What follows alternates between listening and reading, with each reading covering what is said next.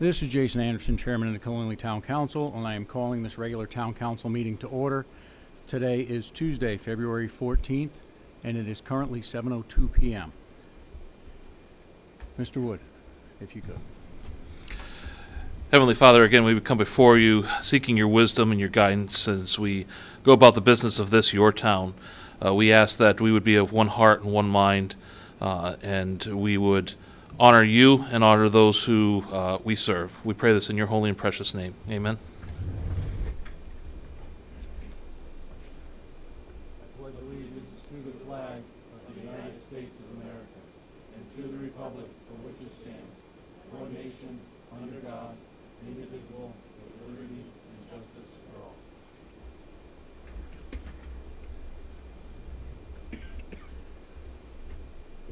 For roll call purposes, all council members are in attendance.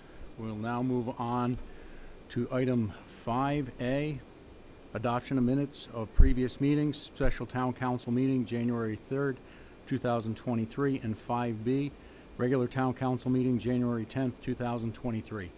Can I get a motion to adopt these? I'll make that motion. I'll second. Motion's been made by Mr. Grandelski, seconded by Mr. Wood. Discussion or corrections?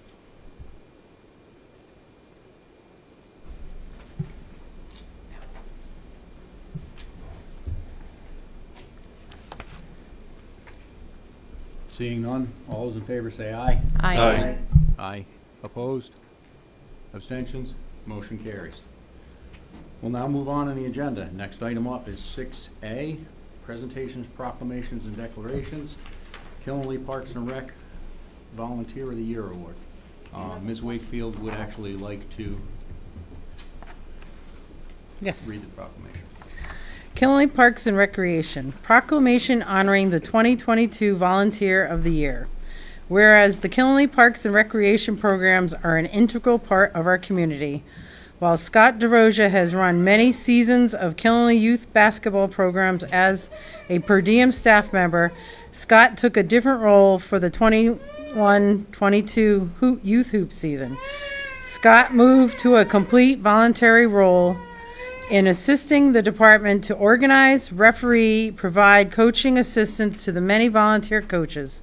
Scott contributed more than 80-plus volunteer hours to the Killingley youth basketball program during a very challenging basketball season.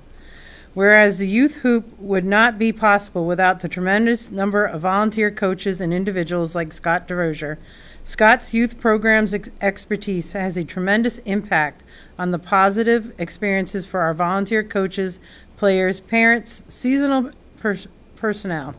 Scott leads with an example and is quick to help coordinate, officiate, facilitate within the program. Now, therefore, be it proclaimed by the Town Council of the Town of Killingley, recognizing Scott DeRosa as the recipient of the 2022 Volunteer of the Year Award for the Killingley Parks and Recreation Department. Be it further proclaimed that the Killingley Town Council urges all citizens to see how they can help their community by volunteering their time and knowledge. Jason Anderson, Chairman, dated at Killingley, Connecticut, this 14th day of February 2023.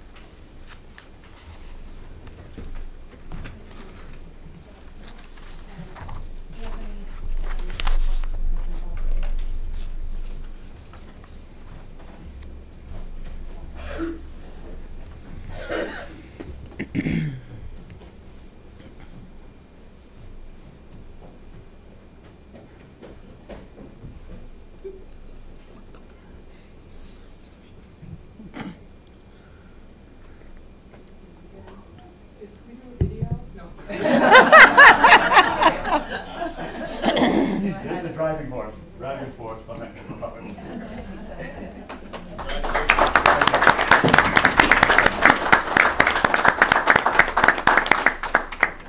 I know Anthony, you want to say? Yeah, sure. Good afternoon, Council. I just want to take an opportunity to thank Scott for his many years of service, not only for our community, but for the staff at Killingley Parks and Recreation. Without Scott's knowledge and expertise, the level of programming that we have would not be possible. There's a lot of behind the scenes time and energy that Scott has put into our program, sometimes in a paid position and sometimes in a completely non-paid position. And it wasn't any more evident than the 21 to 22 timeframe. Scott had stepped away from our program, came back in a volunteer role, and during a pandemic, of all things, volunteering his time to jump in and help us with coaching, helping us with putting the teams together. And I just want to say thank you so much for what you do for this community. If you want to say anything really quick, I'll give you the mic. I love having a microphone. So. I promise not to sing. But anyway, I just want to say that, you know, for what I've been able to do in my life working with young kids, and I get probably more out of it than they do, but with the Killingley Parks and Recreation Department, they've been absolutely fantastic with letting me, you know, fulfill my dreams, letting me do things the way that I believe they should be done, and they have been giving me the freedom to do that. And without their help, an everyday assistant, and then we must have passed along maybe 30 or 40 emails a day back and forth with everybody in the staff there. Just a wonderful organization. And it goes back to my dad working with the Killingley Parks and Rec Department, which he did, and that family that it has always been. So I just want to thank you all and thank the Killingley Parks and Recreation Department.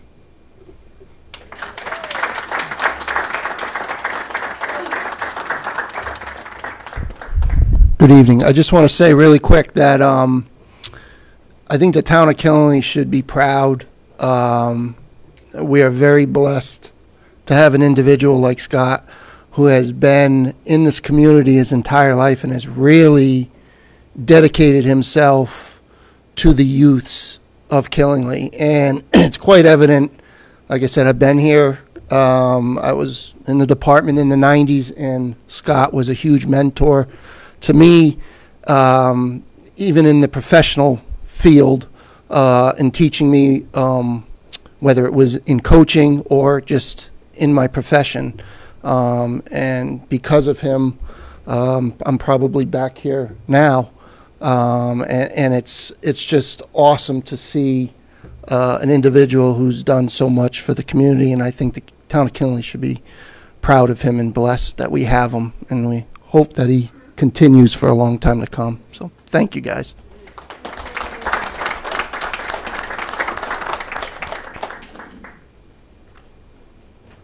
On behalf of the entire council, I would like to thank you. It's rare that we find people who are willing to give to the community and volunteer so much of themselves. It takes away a lot from your own time, and it's a dedicated service, and we appreciate everything you've done. Thank you. Now we'll move on the agenda. Next item up is 6B, proclamation recognizing the week of February 18th through the 25th is National FFA Week, and Ms. Wakefield wanted to read this as well.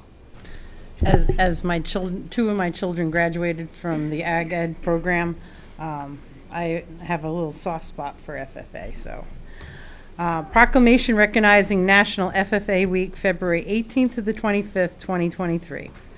Whereas the FFA and agriculture education programs provide a strong foundation for the youth of America and the future of the food, fiber, and natural resource systems, and whereas FFA promotes a positive difference in the lives of students by developing their potential for premier leadership, personal growth, and career success among its members, and whereas agriculture education in FFA ensures a steady supply of young professionals to meet the growing needs science, business, and technology of agriculture, and whereas the FFA motto, learning to do, doing to learn, earning to live, and living to serve, gives direction of purpose to these students who take an active role in succeeding in agriculture education, and whereas FFA promotes volunteerism, citizenship, patriotism, and cooperation, And now, therefore, be it proclaimed by the Killenly Town Council that the week of February 18th to the 25th,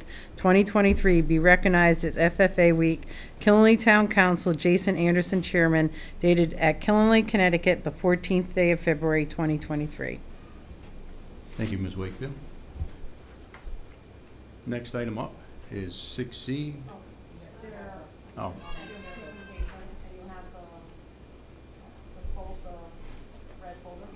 Buried in my file.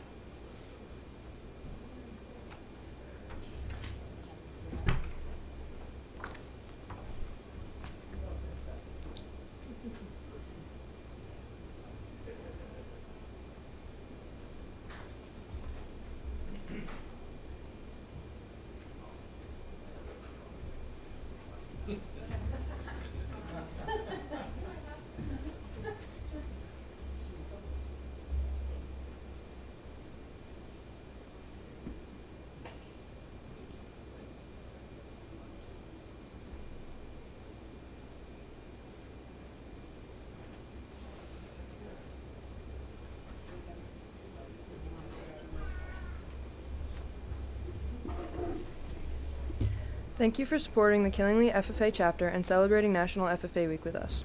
The National FFA organization helps recognize and develop student leadership roles.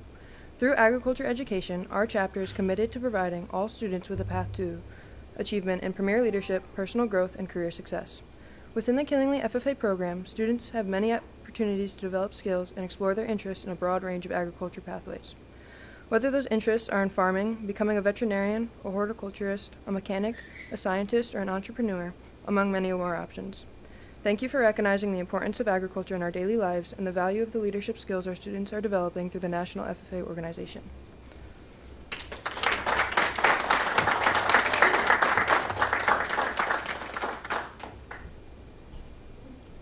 Thank you. Now we'll move on the agenda. Next item up is 6C. If I may, Mr. Chairman, the next two items are supposed to be for February of 2023. So when you go through the agenda, we're making that correction, but the actual proclamations do list February 2023. Okay. Yep. So there is a correction. If anyone is looking at our agenda, the proclamations say February of 2022. They're actually for February of 2023. Item 6C is a proclamation recognizing the month of February 2023 as Black History Month in the town of Killingley. Whereas Black History Month is observed annually across the United States in February, we celebrate the many achievements and contributions made by African Americans to our economic, cultural, spiritual, and political development. And whereas in 1915, Dr. Carter Goodwin Woodson, a noted historian and author, second African American to earn a PhD from Harvard University, founded the Association for the Study of Negro Life and History, which was later renamed the Association for the Study of African American Life and History. And whereas Dr. Woodson initiated Black History Week on February 12, 1926, and for many years the second week of February, chosen to coincide with the birthdays of Frederick Douglass and Abraham Lincoln, has been celebrated by African Americans in the United States. And whereas in 1976, President Gerald Ford officially declared Black History Month as part of the nation's bicentennial, Black History Week was expanded and became established as Black History Month, and is now celebrated all across North America.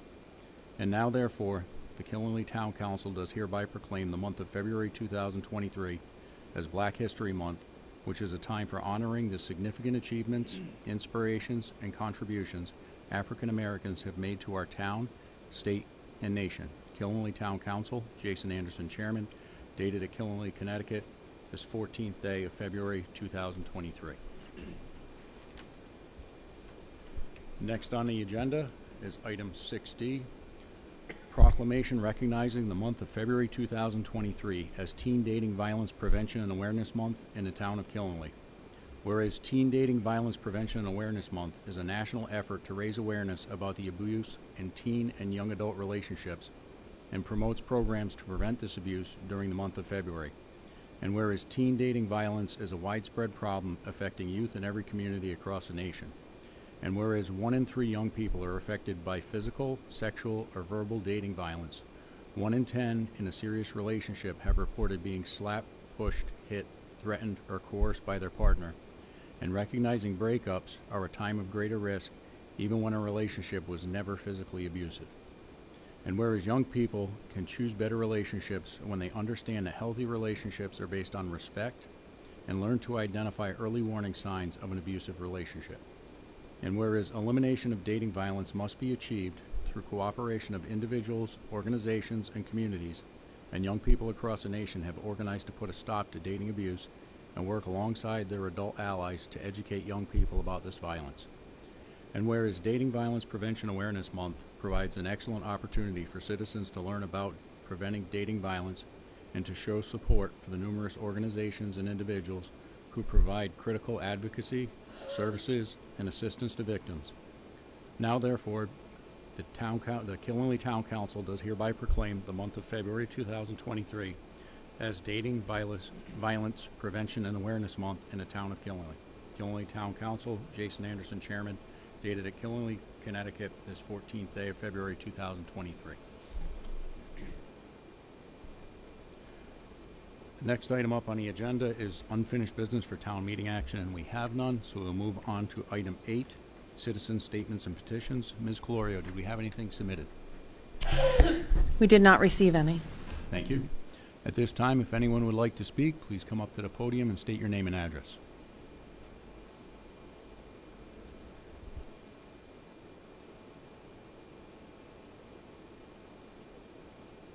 Good evening, Donna Brownwell here from Bailey Hill up in East Killingly, and chair conservation for at least 20 years. Couple things, good to be here, haven't been here in a little while. Some things that are happening with the Conservation Commission. Next month at the council meeting here, we'll present our environmental award.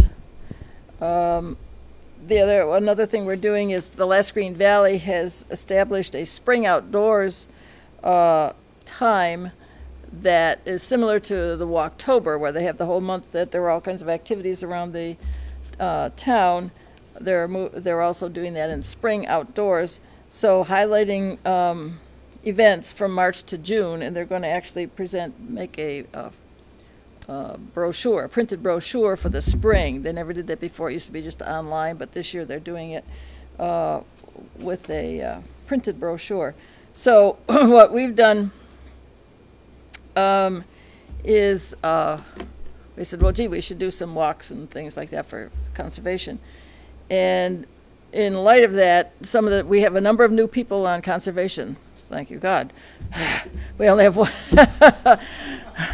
It's been a while, I'll tell you, it's been a while. We do still have one alternate position open, so if anybody here talks about conservation, environment, all that good stuff, send them our way. We always welcome everybody. That's great. But a number of our new people, as we talk about these, our various properties that we have, someone said, well, I've heard of that, but I don't know where it is. And so anyhow, we organized a special meeting on a Saturday and got a bus from the town and a driver. And we went around to a lot of our properties, and people said, oh, this is where that is. Oh, I see what you mean, and all that kind of stuff. So it was a kind of a tour around on Saturday morning to show people on the commission, where our properties were. Some of them were not familiar. So that was a good thing. As a result of that, we decided to have, for this Last Green Valley Spring Outdoors time from March to June, to do 4 walks at our various properties, and we'll probably do 1 bus tour also. We've got to affirm that tomorrow night, but that's probably what's going to happen. So we're back on track, going to be highlighting our great places in town. So we still have 1 opening, and our meeting is tomorrow night. Everybody's welcome. We're always open to visitors, anybody. We have fun. So that's my story. Thank you, Donna. Would anyone else like to make public comment? Last call for public comment. Seeing no further public comment, we'll move on the agenda. Next item up is council and staff comments.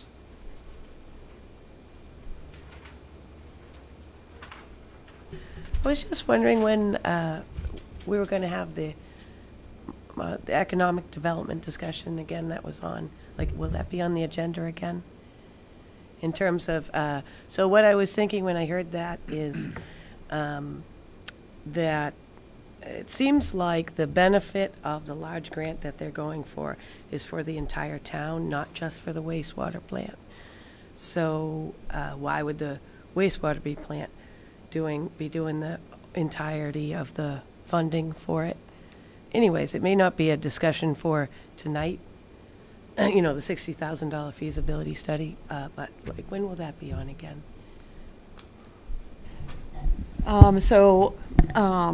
The WPCA will be evaluating funding the feasibility study at their upcoming meeting, which I believe is next week. Because I think they might have some revised numbers for that. So I don't know that it's 60,000 anymore. It might be at a revised number. So the WPCA would look to fund that out of their capital project funding. It seemed like to me, it seemed like a town initiative, what did you call it? 3 towns initiative to get the grant. So it's not just So the WPCA. typically because the wastewater treatment plant is fully funded by user rates, all capital projects are also funded by those user rates. And so that's where the WPCA funds all their capital projects. Unless the town decides to participate in a larger capital investment in the project. But typically, for studies like that, that's usually handled by the WPCA because it is specifically, it's an enterprise fund, so it's funded entirely by the user rates. To get the large grant. And so they're going to get all of the grant and the town doesn't get any of that Correct. grant then? Okay. Right, so it goes strictly to the plant. That's their benefit then, is they It's get the the whole plant, grant. right. And is that joint with the housing grant? No, So totally separate? completely separate. Okay, all right. Two separate, complete things. I was unclear about their incentive to fund that entire thing, thinking it seemed like coming from the town. But no, if they're getting the whole grant, if they get the whole grant. Correct. That's their It's incentive. yeah, 2 complete separate things. So Mary, is that a potential increase for their customers or no?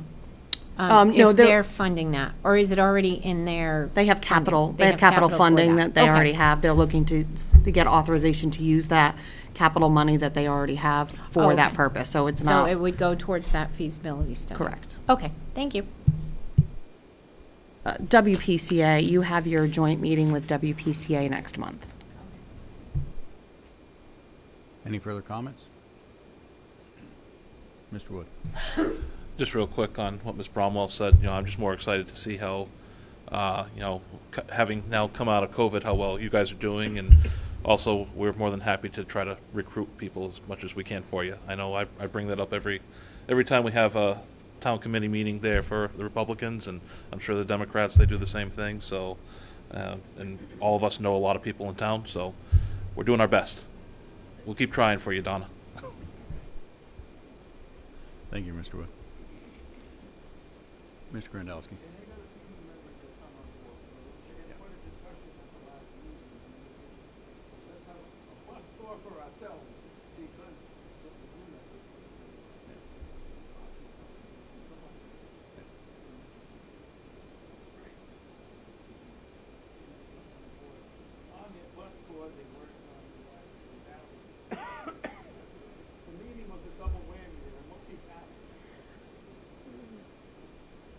Thank you. No comments? We're not letting you off that easy. All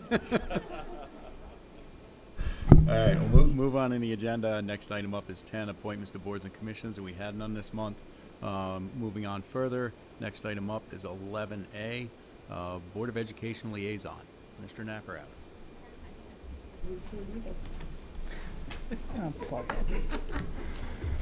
Welcome. Hello, everyone. Sorry it's been a little while. But anyways, I'll just give you an update on the last meeting and a few other things were going on. This past meeting, did some basic housekeeping, and then there was discussion on school facilities requests. So when other outside entities request to use the gyms or the auditorium and such, we're going to review those processes and what's involved, because I guess there was a bit of an overflow at one event and at the central office, and there were not many people at the gymnasium event up at the high school. So we're going to look at the policies and so forth that process is, and they've been there for a little while, so we're going to revisit them.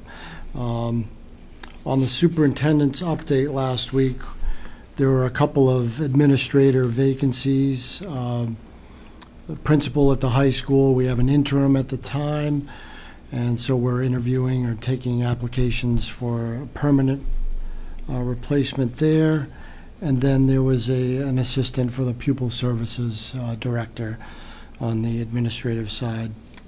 On facilities for the projects we're working on right now, some HVAC systems we're working on with the town as far as getting some funding. Also working with the town on engineering services, just trying to streamline things for that. And then the water system at the high school they're looking for a new operator for the water system, running the high school water system right now. So I believe that walkthrough is this week. And then bids are due, and so that's in the works right now. We also had a discussion, and we approved a sick bank request for a staff member that's going to be out for an extended period. We are in full budget swing mode right now. Our next meeting is tomorrow evening, 6:15 at central office. I believe most of the budget meetings are going to be at the central office location, not here. And that they're all scheduled for 6:15 at this point. It's every other week, and then our regular meetings are every other week. We are also interviewing for ASO positions. We've had 3 interviewees so far, I believe. Is that correct, Ms. Gloria? We've had 2 interviewees. We've had another applicant submitted. Okay. We've reposted the position in a number of additional outlets. Again, we initially posted those positions, I should say, right before Christmas. So it's really not surprising that we didn't see a lot of submittals right at that Christmas time frame. So we've, kind of recast the net again. So we have 2 in the hiring process right now. Yeah, we're excited to see that process is moving forward. Yes. So, and that was it for this past meeting. So that's my update. Any questions? The natural gas hookup to the high school, has that been completed yet? It has not. There was some holdup with that, and it's still in the works. I can double check and see where they're at right now. I believe they were waiting for the actual pad and the meter set up. I think it slowed down on the bridge coming over 395. Yeah, that was a holdup, right? That was a long, real snafu there, and then so now they're waiting for the meter pad on the other side of that, and so I believe we've had to go out and purchase oil, and of course we didn't have a great rate locked in anywhere, so I can't give you a specific on that, but I'm sure it was not pretty. Wasn't enjoyable. No. So the natural gas, it's still in the works, and the last we heard, they were just waiting for that final step, and contractors and parts and materials, all that fun stuff. Thank you. Okay. Now, once the connection is made, is the boiler or any updates that are needed at the school already done, or will that have to be done after the hookup's finished? I believe that they have to be done after, because they're waiting for the gas. So it's one of those deals you can't the cart before the horse, and so yeah, there and so the high school and over at KCS, I believe, are both. They're ready, but they'll have to be converted. Thank you. It's just the burner in the boiler, so it's not replacing the whole system. It's just the burner, and they'll probably change it to a dual fuel burner. And they have to do it at the same time that they're actually making the gas connection. So it'll happen at the same time. Thank you. So can I have a question? So I don't know if this would be to Kyle or Mary. So for next year, how would that work for locking in? Would you do that, or would they be responsible for that? And when would they have that on their time frame? Yeah, so For for the natural cost. gas, they typically have locked in independently of the town. We haven't, we don't have a huge demand on that. Sometimes we've worked together on that. I can re-go over what those, I think we've used the CCM procurement process in the past as well for natural gas lock-in. For heating fuel, for heating oil, we did not include them in the lock-in this last year. That's what I was referring to, sorry. Yeah, we didn't include them because it was anticipated that they were going to be actually connected back in like the fall. And so we didn't, that is a large consumption of oil. And so if we had included them and they did actually start with the natural gas, then we would have had a huge buyout of heating oil for that contract. So we did not include them in the contract for oil this last time around. And we would, again, not include them upcoming because the assumption is that this is going to take, so we have that conversation with them. So the anticipation is that they'll get up and running on natural gas, but, so we did not, that's why they've kind of been out on the spot market for heating oil. I guess on the bright side, it has been a milder winter this year. Any other questions, comments? Mr. Wood. Just with the water service, what exactly, I don't know how much you can comment on, like what exactly happened there? I know there was a little bit of a Winnie article that didn't really explain too much of it, so. I'm not 100% sure. There was an operator that was out of Rhode Island, and they stopped servicing Connecticut. They, in turn, had an interim person that they dealt with on a somewhat regular basis. He filled in, and now I guess they're out there looking for a more permanent answer. Yeah, so they have an interim water operator right now that is filling in.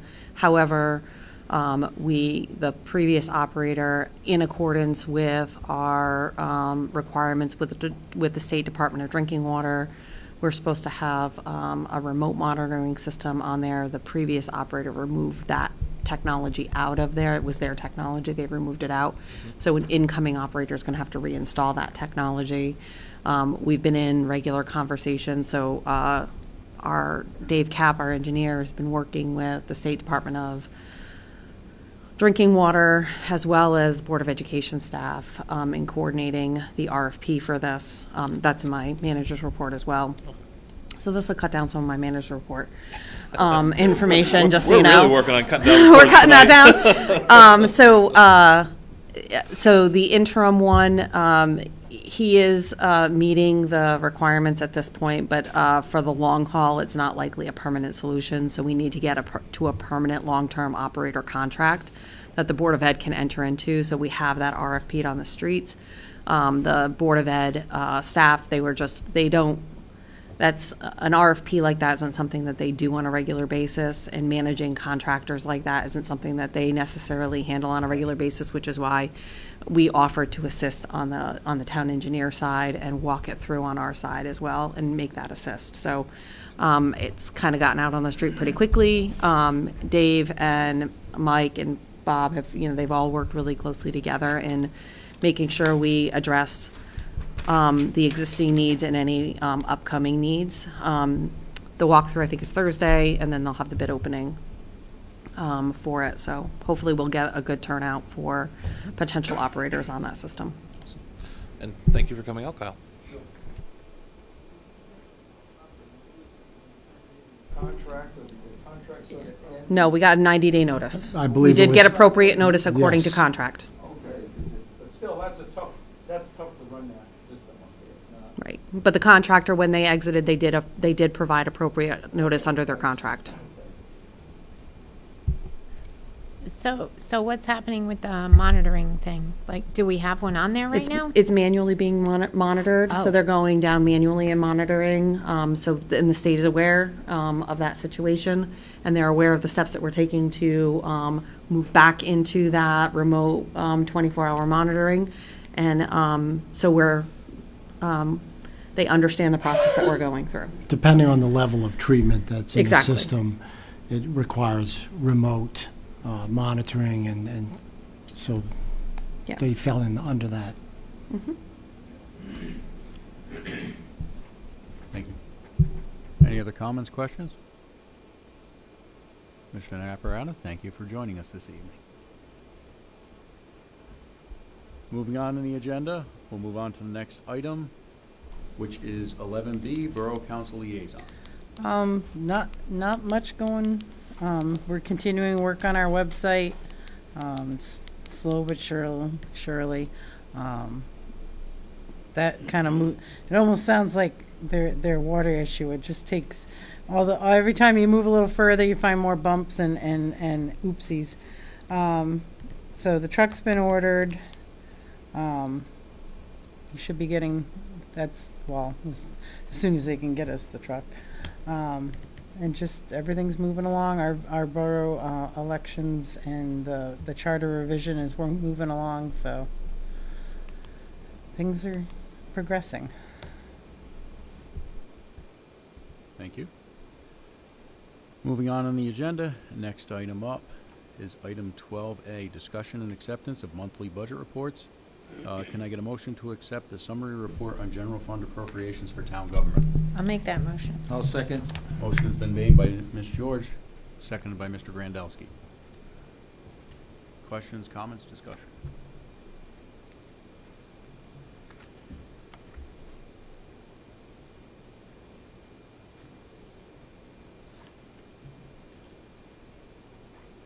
Seeing none? All those in favor say aye. Aye. Aye. Opposed? Abstentions?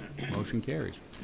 We'll move on in the agenda. Next item up is 12B, discussion and acceptance of monthly budget reports. Can I get a motion to accept the system object based on adjusted budget for the Board of Education? Make the motion.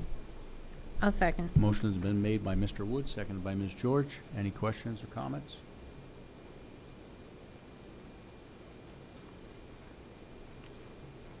Seeing none, all those in favor say aye. Aye. Aye. Opposed? Abstentions? Motion carries. We'll now move on to item 13, correspondence communication reports, the town manager's report.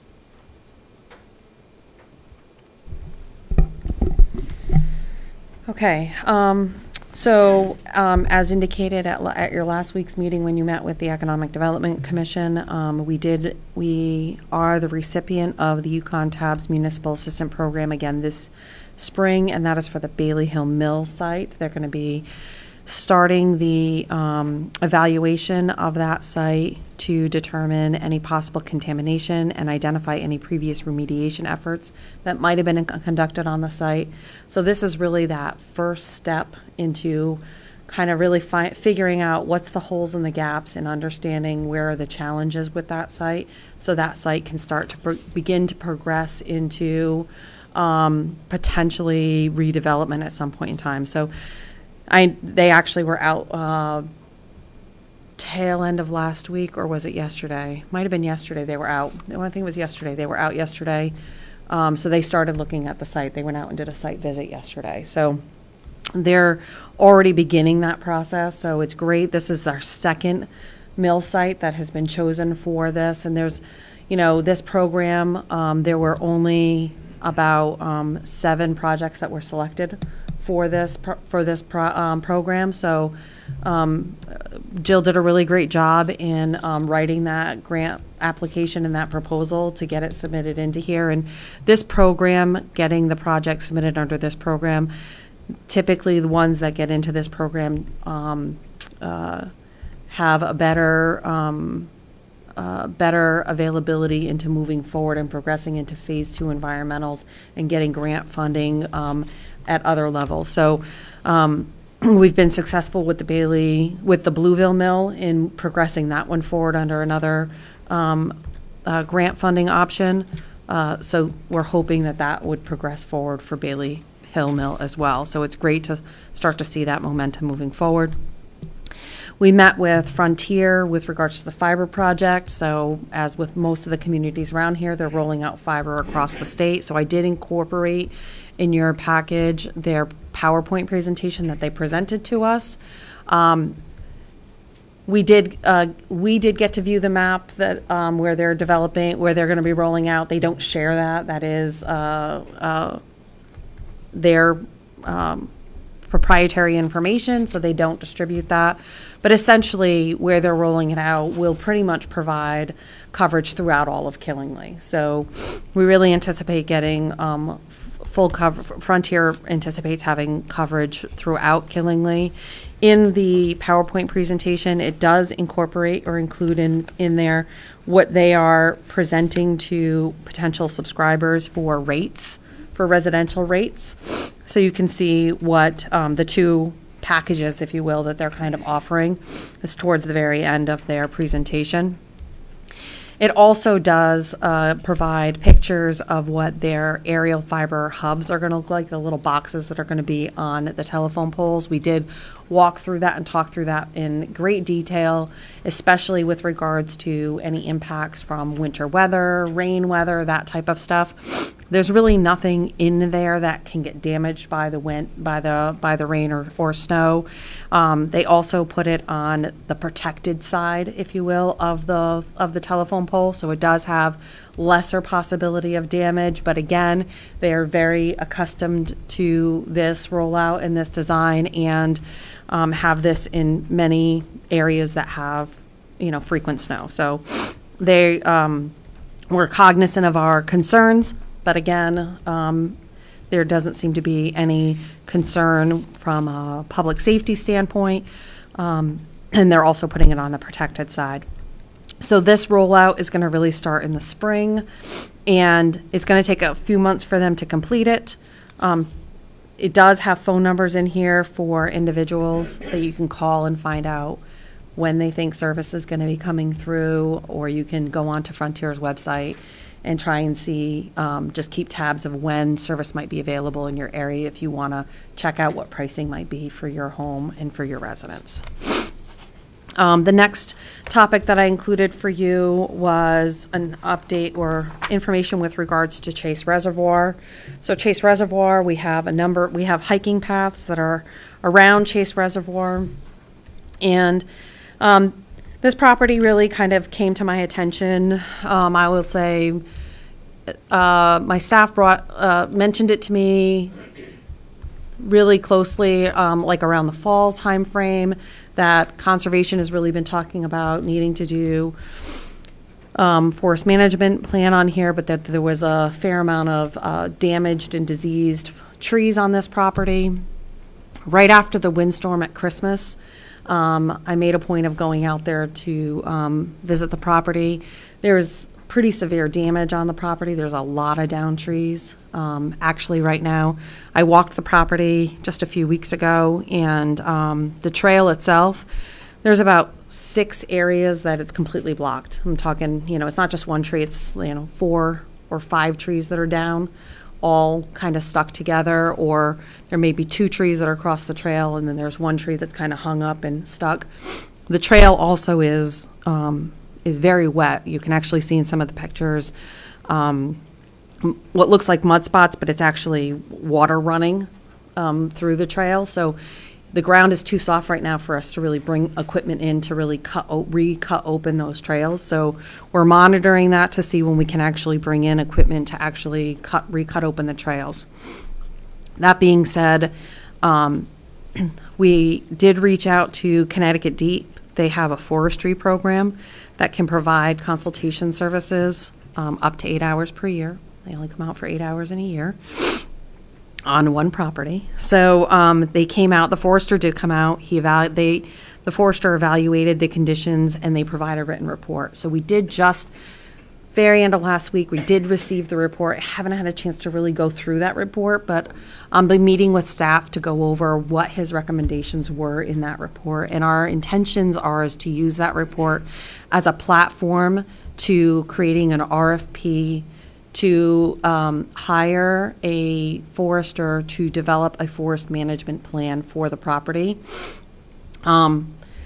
We have concerns about the amount of dead trees that are on the property for a number of reasons. One, for public safety, the proximity of a lot of them to the actual trail pathway. I did check what the town's liability might be around that. And as for any trail or any open space property, anybody going onto a trail, they do assume a level of risk. So the town is protected under recreational immunity. So individuals, do assume a certain level of risk when they go hiking on a trail. But that being said, it's going to be very difficult to maintain that trail open with the amount of just dead and dying trees that are right in such close proximity. Also, with the amount of dead wood that has fallen, when you drive down Pratt Road, you can actually see over by the boat launch area, it actually almost looks like a microburst went through. Like if you were to look through there, it would actually look like a microburst. They're just laid flat through there. There's so much dead stock that's down on the ground right now that there's concern that if we have another severe drought time frame, that there's also a heavy fire load that's on the ground as well. So the forest management plan will help us identify what are our steps to move forward in addressing that property and bringing it to a better health, right? So we can still maintain it as a passive recreational property. So that's the intent for that property. So I did give you a number of pictures of that property, mostly around the trail areas. If anybody wants to walk the property or see what it looks like, you can get a good sense of it by just driving down the dirt area of Pratt Road. It's pretty obvious from the roadway. But if anybody wants to walk the trail, let me know. We'll gladly take you down the trail and walk down the trail. But you're going to start to see some additional signage go up just to remind people that they're passing at their own risk, that they need to make sure. There are signs up there that say that, but we are going to probably put some more signage up just to remind people they need to be cautious about where they're walking and to be mindful of their surroundings. Edie Prairie Reservoir Dam. So I believe you got, I meant to include the picture in with the packet, and apparently I must have missed it. So I believe you got that separately? Yes. There's two pictures. One above the water that shows the funnel, one below the water. And if you were to go out there today, and all you're going to see is a hole now because the water has drained, right? So the bathtub is drained out. So we received notice from the property owner, Wish, the dam owner, Wish, that they were experiencing excessive water that was coming underneath the dam, through the dam, and that there was concerns about whether or not the road was going to be impacted. So we've had the road closed throughout this entire duration. The water is now down to that, the whole area that you see on that picture of the underwater. It's now down to that area. The property owner, the dam owner, Wish, they are in communication with DEEP. They have to develop a remedy or a solution that is approved by DEEP on how to handle this. The approach that they're taking at this moment is their intent was to get to essentially the level that they're at right now, which is the water has drained to that, to the bottom of the dam, which is essentially where that hole is at the bottom of the dam. They will now breach the dam and essentially create it as an overflow spillway, which will spill over into the space between the reservoir and the road. There's like a little holding area, if you will. There's a little spillway area right there, and then there's pipes that go under the road that carry the water over to Middle Reservoir, and then it continues to head downstream from there. They do have to submit plans to the town. We have to be sure that the volume of water that they're intending to have go through those pipes is not going to overwhelm the pipes and therefore damage the roadway. But so far, we've not had any problems with that throughout this entire process. The water has come out in a slow enough fashion that it hasn't impacted the roadway. There was the original, there's 3 pipes actually under the road. The oldest pipe, which is also the lowest pipe, the oldest pipe did have some erosion around the pipe that was creating some channeling towards the roadway. We did put in some gravel to armor that area around the pipe, and so we prevented that erosion. So the water has been flowing, but the water's been flowing through all 3 pipes without a problem. Deep did communicate to Wish that they needed to communicate or send notices, send letters out to all of the abutting property owners. Wish did reach out to our engineering department to try and get a list of abutting property owners. We helped them navigate that process of how to identify who the abutting property owners are and their contacts. So we believe that those letters, if they haven't already gone out, they're in the process of getting those letters out to them. But we suspect that the water level that that is out there now is likely going to be the remaining water level of where it will remain going forward. We believe that Deep will. Is if the water level's down to where it may be, and is the road still closed or is it open now? So we still have it closed until we can verify that so we did get a call today that there was concern that beavers were trying to like replug up the hole. We don't want that to happen. So until we know that it's stabilized, Yep. we will have it closed. Deep is well aware that the road is closed, and we don't want to keep it closed any longer than we have to, and they want to expedite the reopening as well. Okay. So we're trying to get that reopened as quickly as possible. All right, thank you. Yep. Any other questions on the dam? Okay.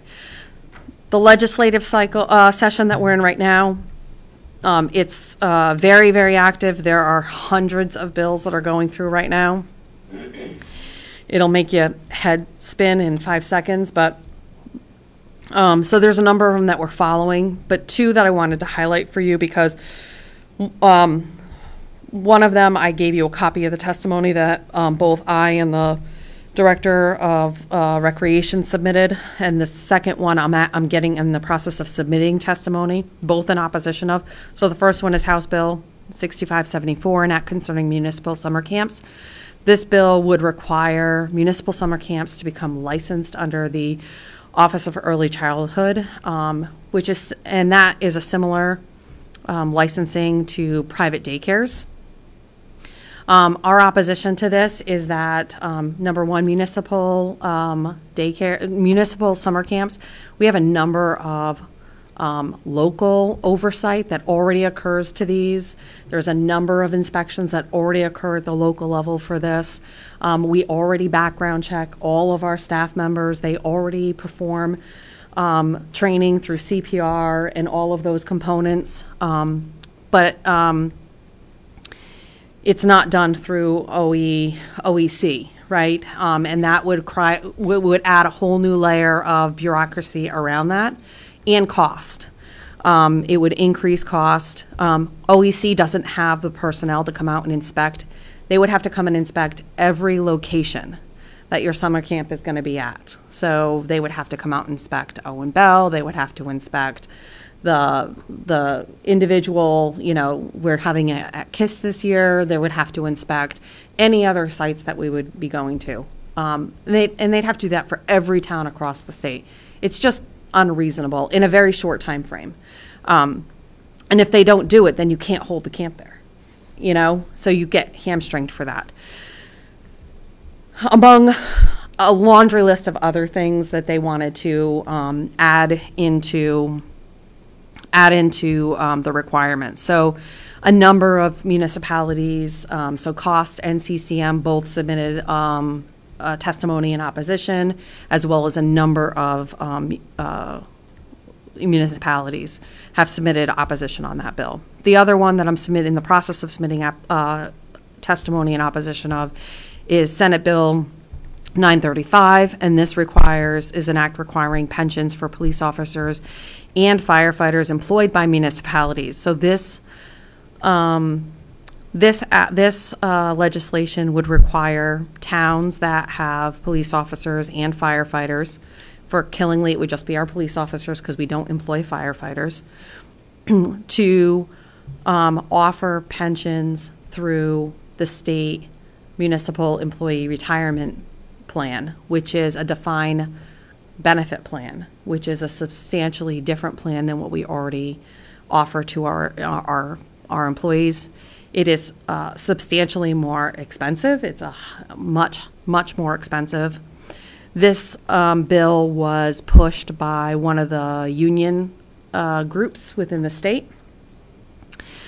Many towns, Cost, CCM, many of the towns, we are all coming out in opposition to this as well. We all unanimously are saying, you know, number one, this should be, if you have a union, this pension is collectively bargained. It should remain in a collective bargaining agreement. That is a decision to be made between the town, the municipality, and the employees. That should not be legislated by the state legislation. So so we're actively going in opposition to that. The town of Killingly has never been a member of the Connecticut MERS municipal employee retirement system. We have our own defined benefit plan that we're 100% funded on. Connecticut MERS plan is not 100% funded. We don't need to be part of that plan. We manage our pension plan very well, but we also sunsetted, for the most part, have sunsetted the availability of employees to get into the defined benefit plan. We did that many years ago because of the sustainability of it. We moved most of our employees to a defined contribution plan. So by and large, most of our employees, the only access they have is a defined contribution plan, which is more predictable and generally less financial, more economical for the community in the long run. So, but still a pension. It's a pension. So that's the other oppositional one. The three items under projects with Board of Education, Kyle had already kind of mentioned all three of them. So I had really approached the superintendent with regards to the HVAC systems evaluation because the Board of Education, the state approved funding last year around upgrades to school buildings' HVAC systems, but you had to have a shovel-ready project. You already had to have design, you already had to have evaluations completed, and the turnaround time on the grant submission was like 45 days. There's no way to get that done. I'm hearing that it sounds like they're going to be funding that again in the second go-around, so it makes sense that perhaps the Board of Education looks at having that evaluation done. Again, it's just a matter of we're more accustomed to writing these types of RFPs than their staff is, so we kind of stepped in that assistance role to assist with writing those RFPs and kind of helping them through just the procurement bid process. The rest of this is really all Board of Education. So they'll select who it is, they'll engage in and move through that process with whatever vendor they select. But we were just helping them get through the bidding process on all three of those items. Number 7, Owen Bell Park improvements. So all of you may remember when Joyce Ritchie passed away, their family members did a GoFundMe page and raised funds they wanted to do something in memory of her, something within the town, and the family had chosen, they raised $11,000. They wanted to have the installation of a new pavilion down at Owen Bell. And $11,000 is a lot of money. And it's a great start towards that pavilion, but it doesn't fully get a pavilion. May Flexer had reached out to Bucky and myself and said, maybe there's a way that I can get some state funding to help bridge the gap.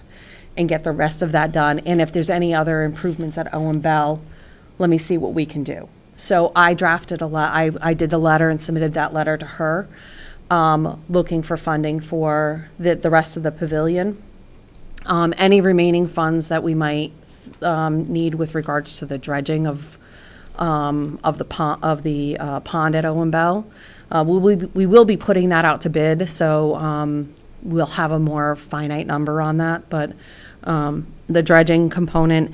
And then lastly, one of the things that we've identified, and it's going to be in your capital improvement plan that's going to be presented in the budget, so I know this is a little early for submission, and it hasn't come to you guys yet, but I saw the window of opportunity and took it, so forgive me for kind of taking that window. But one of the things that we have seen, our splash pad is, as you know, enormously popular, right? And it's popular not with just Killingly, but with the entire Northeast, and it is a big draw, and it draws people also to our stores and our shops and our restaurants, right? So we get a benefit from having that here. But one of the things that, you know, and many times I've been to Owen Bell, one of the things that I see continuously, and I hear from other families, and I hear from our park staff, and I hear from our recreation staff, is that continually what we see is those really little kids. They're all around the outskirts because all of our, or most of them are around the outskirts. All of our features are really high up, and so the water comes from higher elevations or at a higher pressure rate, which is really geared towards older children, right? And so the little kids don't like to have that much dumped on them all at once or have that much water all at them all at once, right? But we have a lot of toddlers, and so what we've noticed, and especially our park staff has really noticed this, our toddlers are digging holes around the splash pad, and they're playing in the puddles of mud around the splash pad, right? Kids are creative; they're great, right? Which, it's their way of still enjoying, right? But so what we wanted to look at was creating an appropriate play pad for them, geared towards toddlers, right? Near the existing splash pad, kind of just across that walk path, and create a toddler-specific one. So it'll be a lower pressure. All of the equipment will be lower to the ground, more just toddler-friendly, right? With that, it does mean that we'll have to drill another well because the existing well does not have enough pressure to do both pads at the same time. Also, with that ask, I've also asked for, I've included in that ask shade canopies for 3 different shade canopies. So the trees that are right there by the parking lot are going to have to come out. Their roots are damaged. One side is compressed by the parking lot. The other side, everybody has been putting lawn chairs in them and stomping all over them. And they're just compressed. They're starting to drop limbs, and they're dying off. It's time for them to go. But once we take them out, there's not really going to be any shade. And that's going to be a problem in July and August and, even September, when families want to be out there for long periods of time enjoying the splash pads, but yet there's no shade, right? So we're proposing 3 shade structures to be put out there that would be better positioned, closer to the splash pad, and just, easier access for families. So that was the other component that that I included in that. So I did transmit this letter to May. She has received it. And I will be touching base with her to see if there's anything else that she needs in that consideration process. And, hopefully we'll be able to see some positive benefit come out of that. So the town is, contributing on our side. I've outlined in that funding request the town's contribution. The town will be doing installation for a number of these things. So, our labor, our equipment is going to be utilized for that. And then, of course, the funds that were already raised by the family, and then for the dredging project, the town has already committed funds for that too. So I am showing the town's contributions on each of those. And then lastly, Killingly Police, I just wanted you to be aware.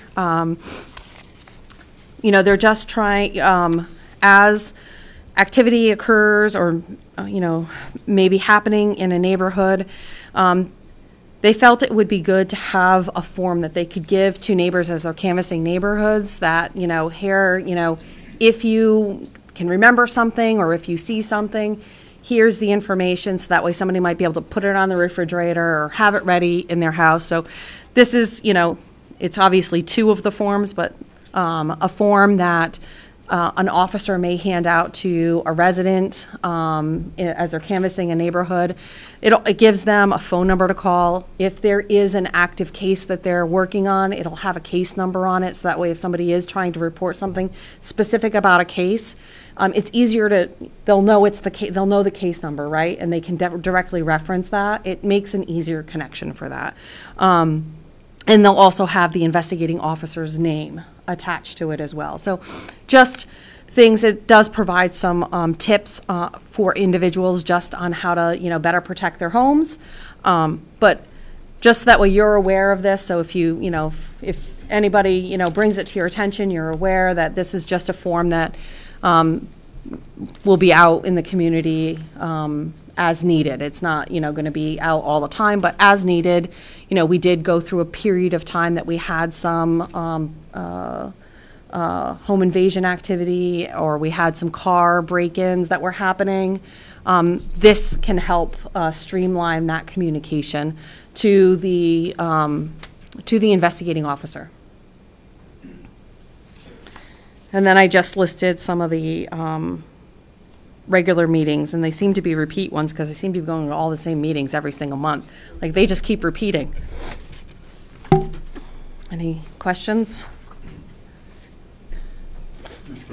On the Chase Reservoir. Yes. So we've got this, the DEP has come in and they're submitting their report. Yes. So we've got to wait to evaluate that. Yes. Do you have an estimate for, we're going to have to do a forest management plan? Yeah, so I think, yeah, okay. So for the development of a forest management plan, I think is probably going to be between the $5,000 and $10,000 mark for the development of a forest management plan. And I think that we can probably look to utilize Open Space Land Acquisition Trust for funding that development of a plan. And so, and then that plan will then tell us, is it going to, what level of investment, what level of dollars is going to be needed into correcting the issues that we have at that property. But this is the first of many properties that we need to do forest management plans on, right? So my goal really is to look at trying to get a forest management plan done, a minimum 1 a year, right? Because it does cost money, right?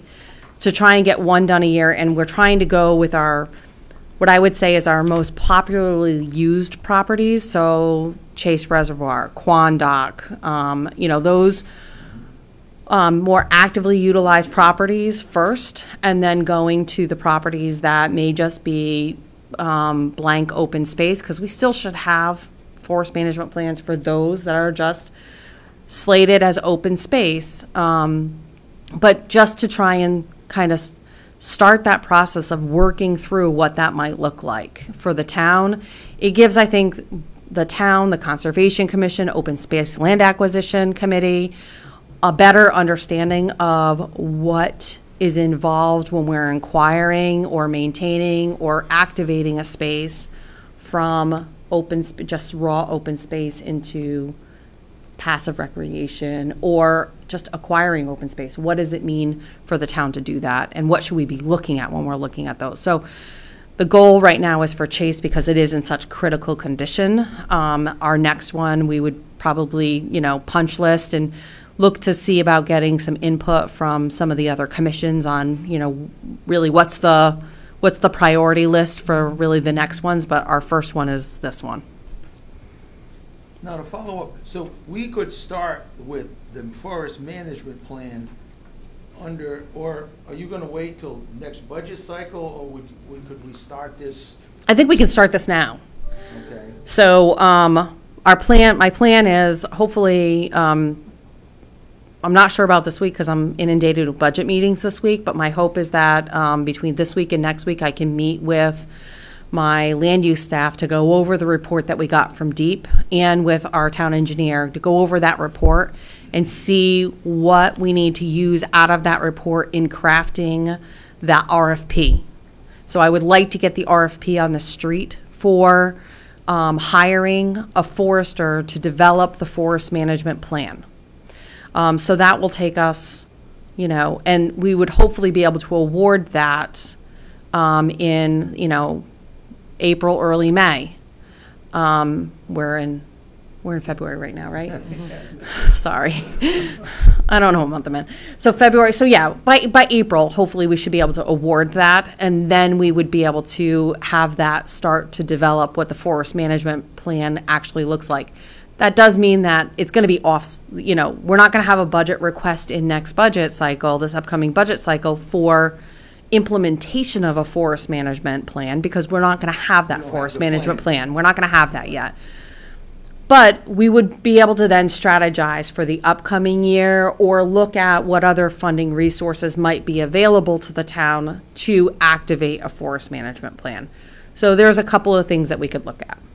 But that's where the big dollar item, the forest management plan itself is not too bad. Right. But the implement, with all the dead, everything out there, it's been, I've been on, liaison to conservation since I've been on the council, and the forest management plan has been there for almost my whole time, so it's taken finally to get this step going, and, Yeah. but it's not gonna be inexpensive once we get, to make it safe and all of that, but, like you say, the forest management plan will take us through next year, so there's no budgeting for actually doing the work, because we're not going to know the extent of it. Yeah, we're not really going to know the extent until they get through that forest management plan, and that's going to take some time for them to really assess the property and determine what really needs to get done to the property, and making those short-term, mid-term, and long-term goals for the property. That's really what's in your forest management plan, the short-term, mid-term, and long-term goals. So until we really have that, we can't really make a determination as to, what reasonably are we looking at for money, because again, each property is different. It depends on what's there. There could be marketable timber in there, right? There may be other offsetting revenue that could be generated. And again, a forester would know what would potentially be revenue generation within that inventory versus it's a straight out, you're going to have to pay to get rid of it. Well, that's why I was looking at the forest management plan under the current budget cycle. That's why I posed that question. Yeah. So we could get started. Right. And then, because it's not that big of an amount, but. Right. And so you might see, for the Open Space Land Acquisition Trust, that may need to have council approval for the expenditure of the funds out of the Open Space Land Acquisition Trust. I have to go through that process, so there may be an approval level that has to occur for that expenditure to occur in the current fiscal year.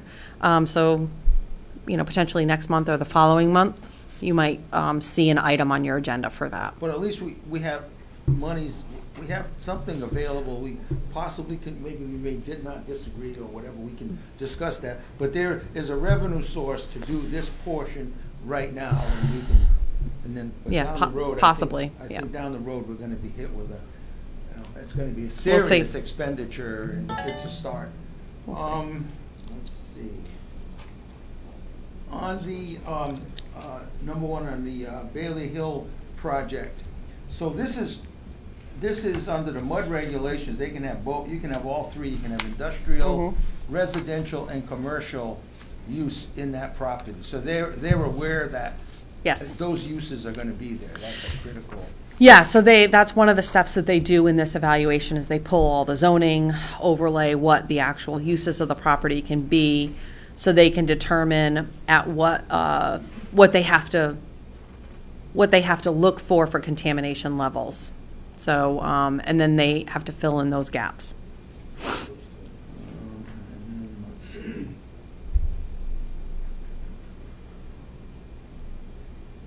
So now, on the school projects, on the HIVAC system, is there money, I guess I should have asked the question to the Board of Ed liaison, is money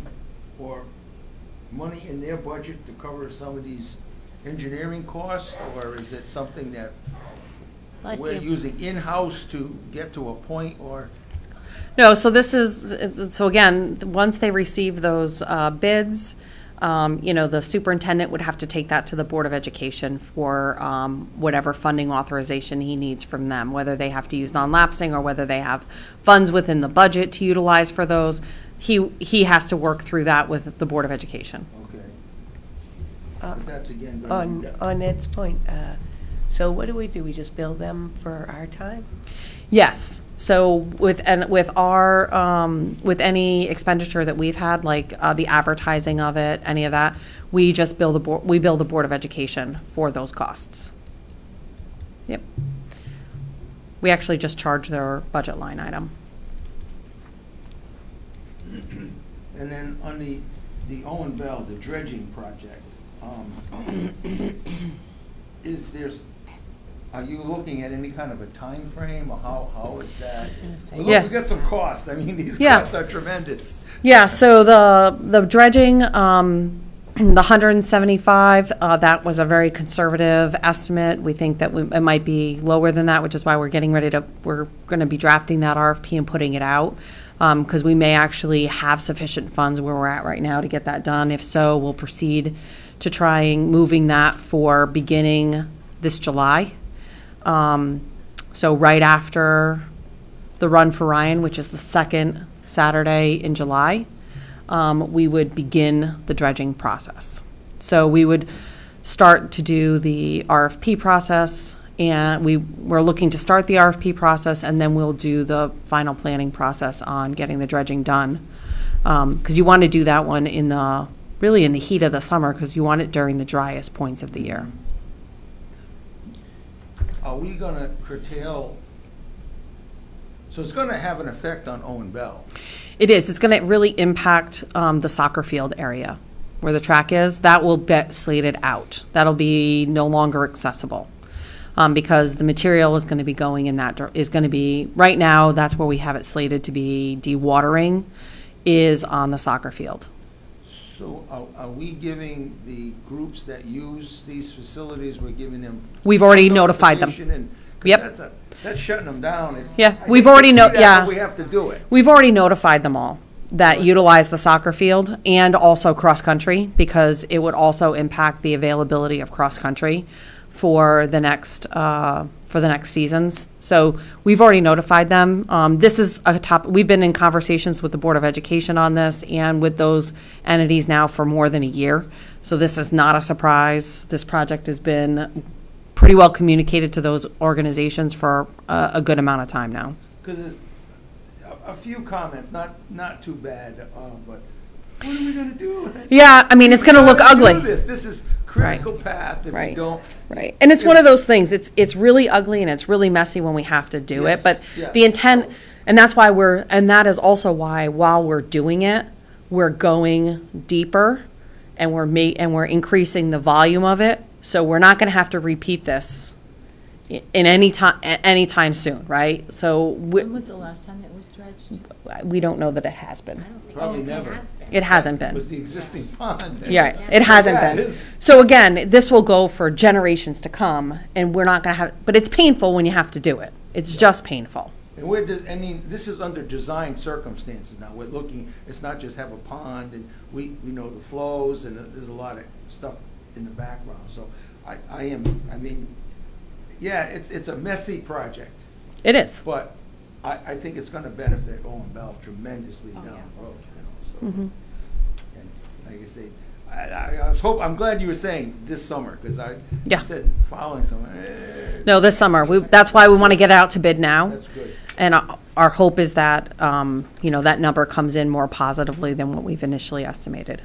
And the other item that's not on here is the health department, that $3.75 increase in the per capita. That's a humongous.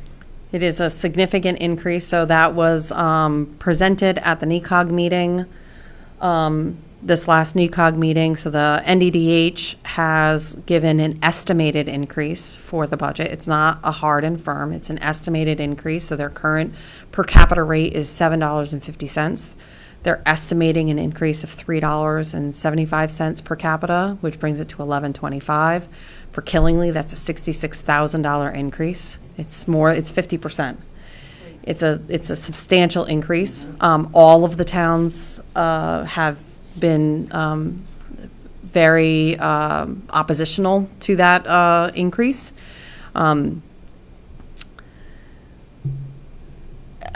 I have requested Sue Starkey, the director for NDDH, to come to your March meeting to do a presentation on what that increase is for. I will say at the NECOG meeting, it was very abbreviated as to what the explanation was. It was essentially wages and inflation, and that was, I think, pretty much all we were told, right? Yeah, there was really no details provided. So I have had a conversation with Sue subsequently and have reiterated to her the need for more details, especially around payroll. One thing I had asked at the NECOG meeting was if the payroll included an expansion of service. She did finally indicate that it appears that they were going to be hiring one additional position, but I don't know to what extent that increase in salary, what that costs them, or what that impact is to the per capita. She indicated to me by phone that she, working with her board of her finance group, that she anticipated that they were down to at least a $2.50 increase, and potentially lower than that, and they're working on trying to further reduce that. Again, I'm not sure at what extent that is. I will be communicating with I have not yet. I will be communicating with our directors, our board members. So we have two board members, and the borough has a board member. I will be communicating with the members, with our board members, and I will be meeting with the borough next week to kind of discuss what their viewpoints are on this. I'm looking to have our NDDH board members come to your March special meeting, so that way you can have a meeting with just your board members, as opposed to also having the executive director have Sue here as well, but you can have a meeting with just your representatives to give them guidance. The number from NDDH does not get finalized until their board of directors approves their budget in April. As far as what the town has for alternatives, in order for us to go to a different health district, so Eastern Highlands is another health district, Ledgelight is another health district. In order for us to go to either one of those health districts, the legislative body would have had to have taken action before January 1st, which we have not. So we are in it for next fiscal year. That's by state statute. Our board members, the board, by joining NDDH, by their bylaws and becoming a member of NDDH, we agreed that our board member acts as the fiscal person, if you will, for our representation on NDDH, and whatever NDDH board sets for their budget means the town will fund. So I think it's imperative that our board members understand the town's position, your position on where you see that funding, because they will be taking that and setting that action. And once they set that budget in April, that will be the town's responsibility for funding NDDH in next fiscal year. That being said, we can look at alternatives for the following fiscal year. And there's a number of different options that we could look at after that. And, we can have that as a discussion item on a future agenda to, for you guys to give me direction on what you want me to consider and look at and bring back to you. So at some point after April, when we see what's going on, then Yep. we could determine if we want to leave them. We can Yes. vote on that as long as before. As long as you vote on it January 1st before of next January year. 1st of next year.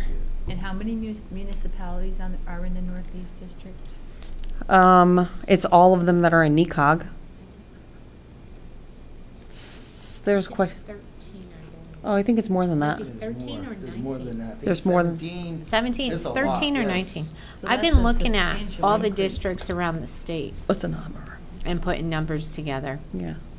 and that ask is pretty high.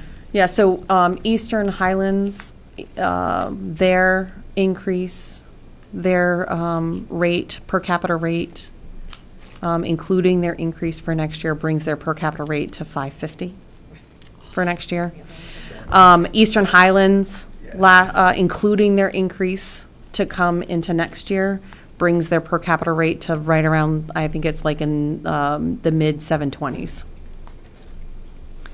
So it's a substantial increase, and so that's what I have Sue, and she has already responded saying that she will be here on March 14th for a presentation.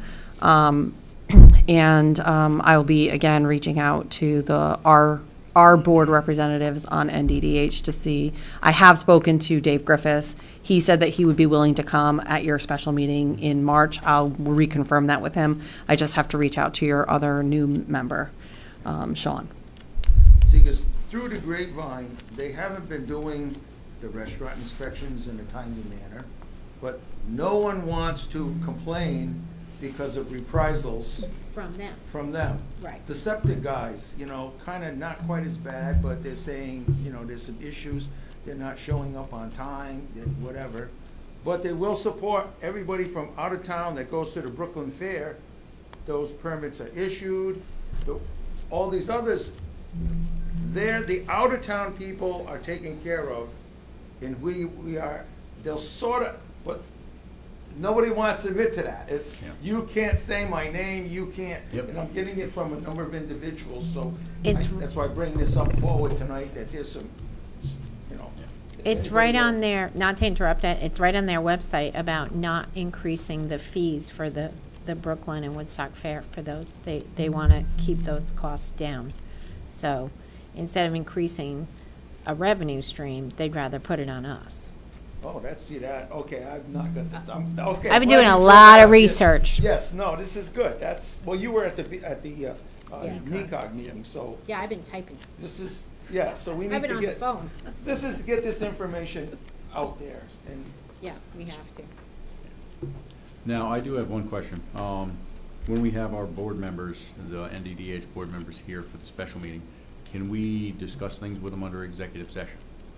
Is that an option? I can check with our attorney, but I don't know that it would meet the executive session requirements. So I think that you would be an open session. Just a comment on that, I think it would be better for the public to hear why we have a concern. Because, they agree get with so that part. much I just praise, and I think it's important that people understand, like, what they actually do compared to what they're supposed to do, and what this increase could impact all of our constituents, like the town, and it's not just us, it's all of these municipalities. Yeah. So I think it should be public. And I completely understand that. I also look at it from the aspect of sometimes that you'll get more information out of someone if it's in executive session and it's not televised. But I mean, as Mary said, it's probably not going to be something that would be eligible for it. Yeah, it wouldn't be eligible for Throw it out executive there. session. Okay. And I will say that I have had a number of towns reach out to me, just, feeling out what do you think Killingly's going to be looking to do? And I've reached out to a number of communities just to, gauge what their responses were. And I can say that a number of them are looking for alternatives. Real quick on the police communications, has that been put on the Facebook page or anything, so that way there people aren't going, is this a fake thing that I've been getting? Yeah, no, I haven't put it out yet. I wanted to Okay. first put it out here and let you all be aware of it, and then we'll be putting it out on a social media press. Very good. I that's all I could think about is I come home and I'm like, is this real? Yeah, no, we will put it out as a social media press. And I guess following up on the health department, the water issues up at the high school, that's under the NDDH. And are they responding, if there's issues up there, are they responding? I should ask the Yeah, superintendent. it actually ends up, because it's considered a public drinking water, it's considered a public drinking treatment facility. So it actually falls under the state public drinking authority. It doesn't fall under NDDH. Okay, all right. It's not like a private system not well. right. It's considered, because of the number of people that it services, it's considered a public drinking system. Okay, So it's not like your typical home well or anything like No, that. it's a- So it doesn't fall under NDDH, it falls under the State Drinking Water Authority, State Drinking Water. 'Cause I was wondering, I'm thinking about that. Are they responding with the issues we've had up there? Yeah. That's critical. No, If they're it's not the state that responding- responds to that. Okay, all right. And yes, the state does respond. Okay, good. No, I can tell you that. Well. Ms. Wakefield. Two quick things. Back to Parks and Rec and their summer camp, having been involved with them and helping secure their training, I can honestly tell you, I think we are the only municipal summer program that makes it mandatory that there's all of their staff, not just the counselors, all of their staff receive first aid and CPR recertification every single year. I think in that case, and I think we're probably better qualified than some private daycares are. As to the health department, having sat on the board, I'm not overly surprised. Sue was always jonesing trying to get a larger increase to do, and I know I had a very hard time trying to keep her at bay, so I don't know if the board has relinquished some of the reins they had on her proposals. I'm hoping that the board will pull her back, because I think it would be devastating, particularly if several of the towns decide to leave NDDH. That would cripple them. Or they'd be taken over by another district, right? No. They wouldn't? How would that work? No, everybody, in all the towns would choose what their options would be. So whether towns would choose to go to another district or whether towns would choose to form their own internal health department. Yep. But they don't get taken over by another district. Yeah, you can put on your own health person to make sure you meet your 10 essential health services. Yep. I'm just going to add real quick, the Frontier project, I'm glad this is going through. I know it's going to be a huge benefit for the community. And having conversations with Frontier over the project, they have been extremely responsive. Questions I had due to where the equipment was going to be located, I was one of the people that got notified because of where my property is. And they got back to me almost instantly. Correspondence, every time I emailed them, they came back. So I was definitely impressed with their level of customer service. But are they gonna cover the whole town? Because we've had issues with COVID that everybody, we have to put, I don't know what it was, to get internet everywhere. Yeah. So their rollout will cover all of the town. Where how their implementation is going. So you're not necessarily going to see them on every single street, but it will still cover the entirety of the town.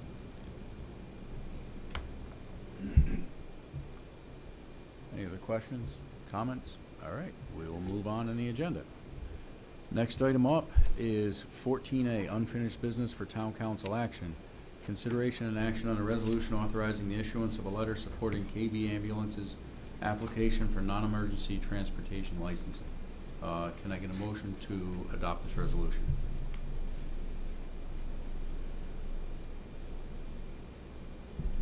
I'd like to make a motion to take it off the floor, if that's Table. possible, off the table.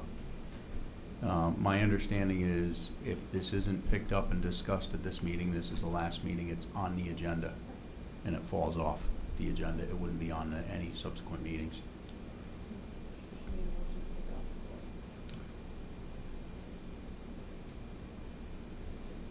So we have a motion to take it off the floor.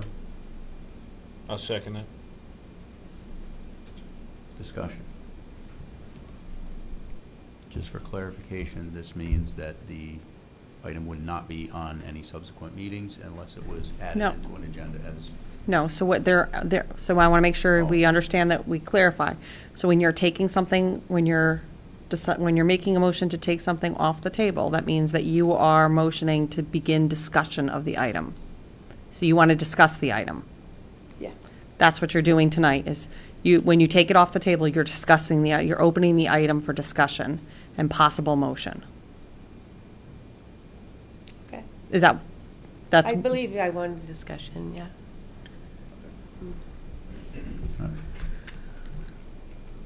So we got a motion and a second. All those in favor of taking it off the table, say aye. Aye. Opposed? Abstentions? Motion carries. All right, so we are open for discussion over the letter of endorsement for KB Ambulance for their licensing. So what do we have for comments?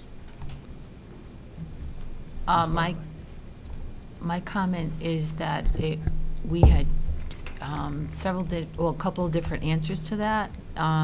So Day Kimball Hospital said that they didn't need a letter. So why are they coming to us if they don't need a letter? I will respond to that one because I had lengthy discussion with KB Ambulance over that. I have actually seen the documents that are required for submission for the application, and the letter is not necessary from Killingley. It would only be necessary from Putnam.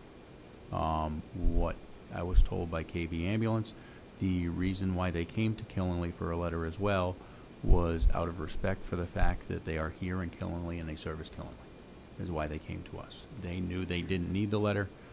They came to us, as they said, out of respect for us. Well, out of respect for us, what about their other municipalities? I do not know if they had reached out to them after. I did have a discussion. When I had my discussion with them, I did ask them if they were planning on reaching out to them, and they said they were discussing it. So I don't know if they have or not. It seems like they put a lot of effort into not needing us. I'll leave that open. I did have a discussion with someone at OEMS asking what the ramifications would be if they didn't receive a letter from us, a letter of support from the Killingley Town Council. And what I was told was it wouldn't necessarily stop them from getting the license, but they may have to answer questions. And now, if the Killingley Town Council came out with a letter in opposition of them, then it may make it more difficult for them to get their license.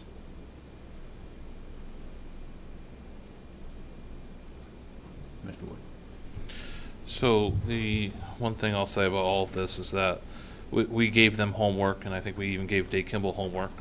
And when we asked them questions for follow-up, they didn't give us answers. And that's one thing I'm not really thrilled about. The fact that the chairman of their board reached out to me a few weeks ago, but via text message, and I responded in kind through email, and I have the email with me with multiple questions, and I CC'd our chairman in that email as well. And I still don't have answers to questions. That concerns me. You know, we're asking, some of it simple questions, some of it, all of our questions are legitimate. We're trying to understand. And the fact that they don't want to give answers to the town's people, it's not just us, we represent the entire town. And on top of that, we also help partially fund them as well. I think that they should have been answering us right straight along. And that's, to me, if you will, I feel like we've been disrespected on that end. Well, if I may. Mhm. A couple weeks ago, Tammy had contacted me and asked if I would like to go meet with the director, same person, and he canceled on us 15 minutes prior to when we were supposed to meet with him, with no follow-up since, right? Or did you get follow-up? I did actually meet with their board chair.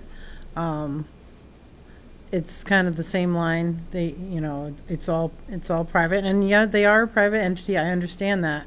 My concern is the integrity of the 911 system, because in order to institute this, you need 2 ambulances and 12 to 13 people. And if you're already running short on individuals, and I was at rec last night at the rec commission meeting, and one of the members mentioned the fact that one of the KB ambulances was actually in a traffic accident the day before.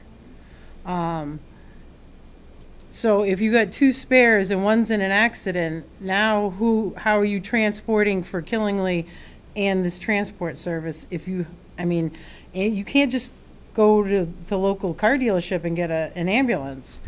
I'm very, very concerned. I mean, Day Kimball gave us nothing but flowers, really. I mean, we're behind. We're here to support them. Well, how are you going to support them? This is a significant amount of money to get this off the ground, and I totally and hope that they do get this off the ground. But the way they're going about it is not fiscally responsible, and I've been catching a lot of flack from people, this is about this, that, and everything.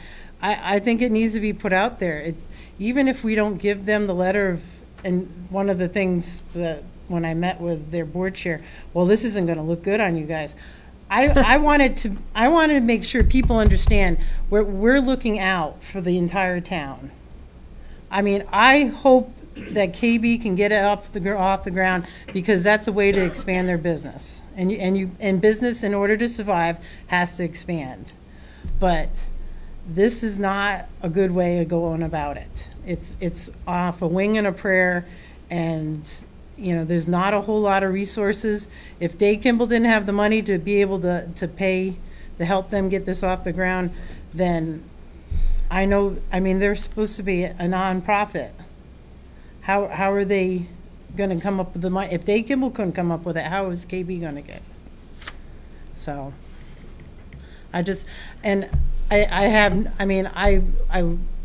totally support all those EMTs and medics. I mean, my job would be impossible to do if I didn't have them. But I want to make sure that KB Ambulance is around for another 70+ years. And I'm very concerned that this could very well be a bad thing. And I want to make sure that people understand. I want it publicly out there that I want them I would love to see them expand, but not this way. This is too rushed and off the cuff, and it's not my responsibility to take care, because other people didn't do their jobs right. Thank you. I just want to throw out there that it isn't on KB Ambulance that this was rushed. This was brought Not to at them all. Oh, no, absolutely not. in Not at all. December, and it was less than 30 days from when Day Kimball wasn't going to have a transport service. And the way I looked at it is KB was just trying to step up and fill a hole. Now, whether that's the best thing for the community or not, it's a matter of opinion. And it could go one of 3 ways. I mean, this could go great, where everything works out great, and it's great for Day Kimball, it's great for KB Ambulance, and it's great for the community, because now they've got more staffing and more vehicles.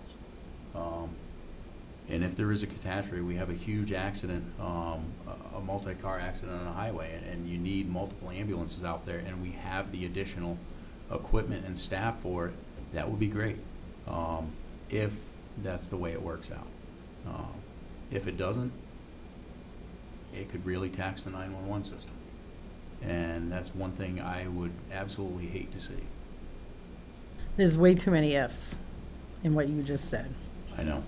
Way too many ifs. The problem with the ifs is they have no backup. They have no backup plan. They need to have a plan. There's no, they sat here and gave us word sandwiches all night long with no backup plan.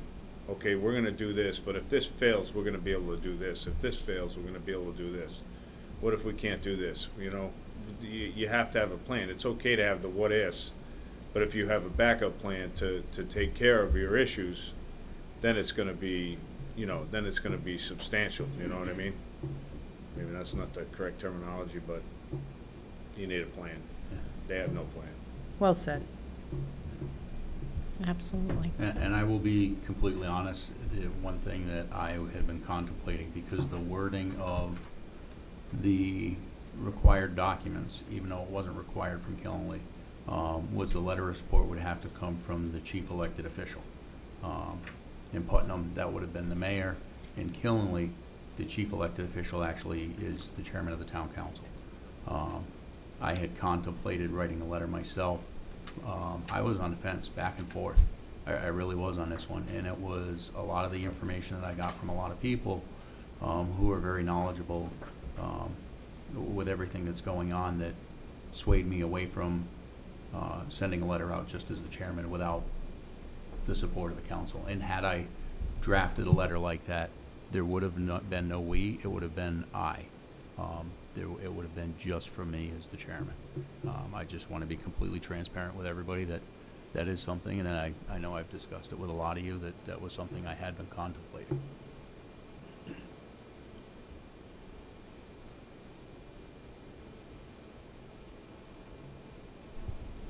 So I think for me, the lack of transparency from Dave Kimball, these are the reasons I'm not in support.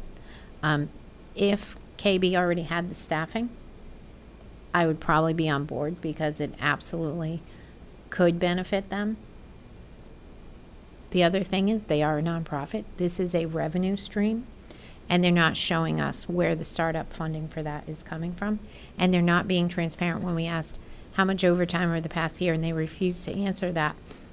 They're a nonprofit, and we give them funding, and so do their other municipalities in the budget every year. I think we have a right to know how much overtime they're paying when they sat right there and stated that this transfer for Dave Kimball right now is strictly overtime. So, I mean, what is this costing KB to do, Dave Kimball right now? They're already in financial dire straits. Who's paying for the startup? And they don't have enough people. And we know there's a national shortage on personnel for emergency services. So when they say they need 12 to 13 people to run this thing, where are they getting them?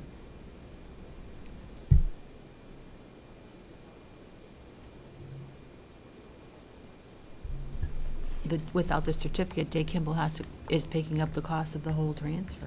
Yeah, they are at overtime rates. Yeah, exactly. So it seems like Dave Kimball got themselves in a crunch. We found out through AMR there was information, not shared with us, shared, misinformation, I'll call it. And then we get the whole picture, and they actually had longer. They could have gone to KB sooner than they did. And it seems like they waited, and this is just my opinion, and I don't care, I'll be the bad guy. They waited until crunch time to force us into a decision, and that's not good for anybody.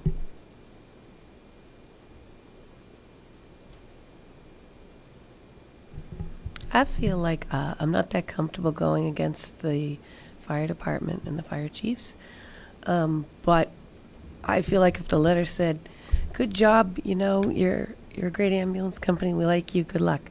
But if it's going to talk about financial feasibility, we just don't have I'm not hearing good things. So that's a different letter than just saying, we like you, good luck. And that doesn't sound like what they're asking for. Oh, KB Ambulance does a fantastic job. I'm not knocking KB at all. This plan of theirs with Dave Kimball has too many questions, and they do not have the personnel to kick this off. And where's the money coming from? That's what I was saying. in a different way. Yeah, they're great at what they do.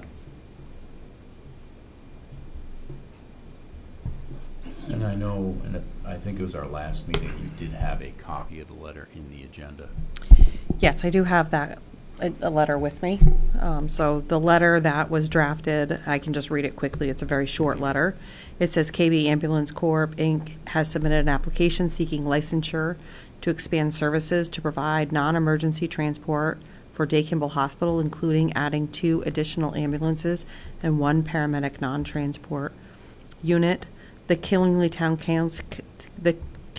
Council writes this letter in support of KB Ambulance Corp.'s application. Please do not hesitate to contact me should you have any questions. So it's a very short. It doesn't go into financial feasibility or anything like that. It just simply says that we support KB. That's it. Yeah, but it does talk about financial. It says 2 ambulances and if that Because was done- that's what their application says. Their application has to state, because they don't, that expands their fleet. Yep. They That is have to request authorization to add additional ambulances in order to have another ambulance on the road. They can't just buy an ambulance and put an ambulance on the road. no, right, They have to get authorization through OEMS for that, and so that's what that application does. It gives them authorization to have those additional ambulances on the road. And so that's why that's specifically written in there like that, is because that's what that's what that application is for. Yeah, but how can we be held hostage? Verbiage on a letter that we are submitting, we're just saying, you're doing a good job, we recommend this. All of a sudden, if there's language in there, there's some financial liability, there's more I don't like that, I couldn't. There is no liability to Yeah. the town. Yeah, and that's a discussion that we had with the town attorney as well, that there is no liability on the town for the town supporting this letter. Because that was one question I had right from the beginning. See, I missed the fire chiefs and all that, so it's, I'm at a disadvantage, so. There's no financial, obligation from the town in regards to this because we're not purchasing their ambulances or things like that. However, should they not get their transfer license, should the state deny them, because that process in and of itself is not an easy process. Nobody can really think of the last time anybody got a transfer license, and companies have tried. So KB Ambulance now secures all this additional personnel. Where is their funding coming from? And so now it's going to be the burden of Killingly, Pomfret, Eastford, and Hampton to supplement that. I mean, that to me is not. My understanding is it's another what if, but my understanding is they can't even purchase the ambulances or the fly car or right. Paramedic transport without getting the license. So they wouldn't be buying them prior to getting the license because they wouldn't be. Don't have the authority to. That's my understanding with this whole process is. It isn't like they're going to buy the ambulances and not get the license, and then it fall back on the towns that support them.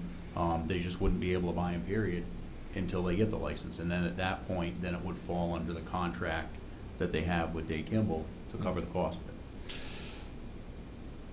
And again, that was a question I had for KB that I emailed asking, has Day Kimball pay? I didn't ask for financial amounts, things like that. That was not my business to know. I don't feel like that's our business to know. But I asked if they've actually even paid anything, and again, I've not received a single answer. Again, I think the residents in this town deserve answers for these kind of things, and I am kind of knocking them a little bit because of a lack of transparency. That's where my bigger issue comes in.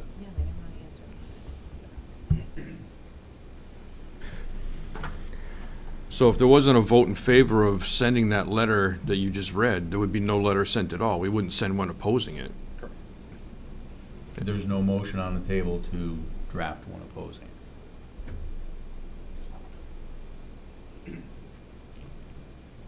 You have no motion on the table to send a letter, period. Exactly. We You're took it off just the table for discussion. You're just discussing, so you would be looking, you still would call a motion on the item.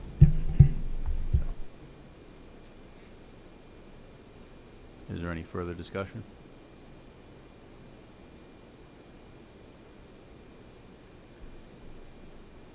So, at this point, we'll move back to, I will entertain a motion to adopt the resolution authorizing issuance.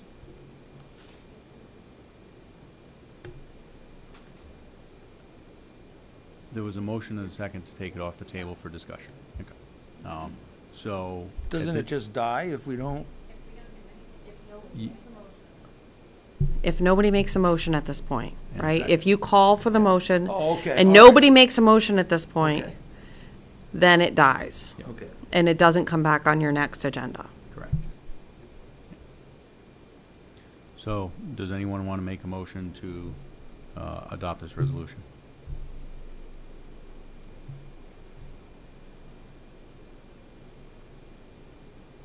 Seeing none, we'll move on the agenda. Next item on the agenda is 15A. New business, consideration and action on a resolution setting the dates, times, and places of the public hearing, the annual town meeting, and the adjourned annual town meeting machine vote on a 2023 to 2024 budget ordinance. Can I get a motion to adopt this? I'll make that motion. Second.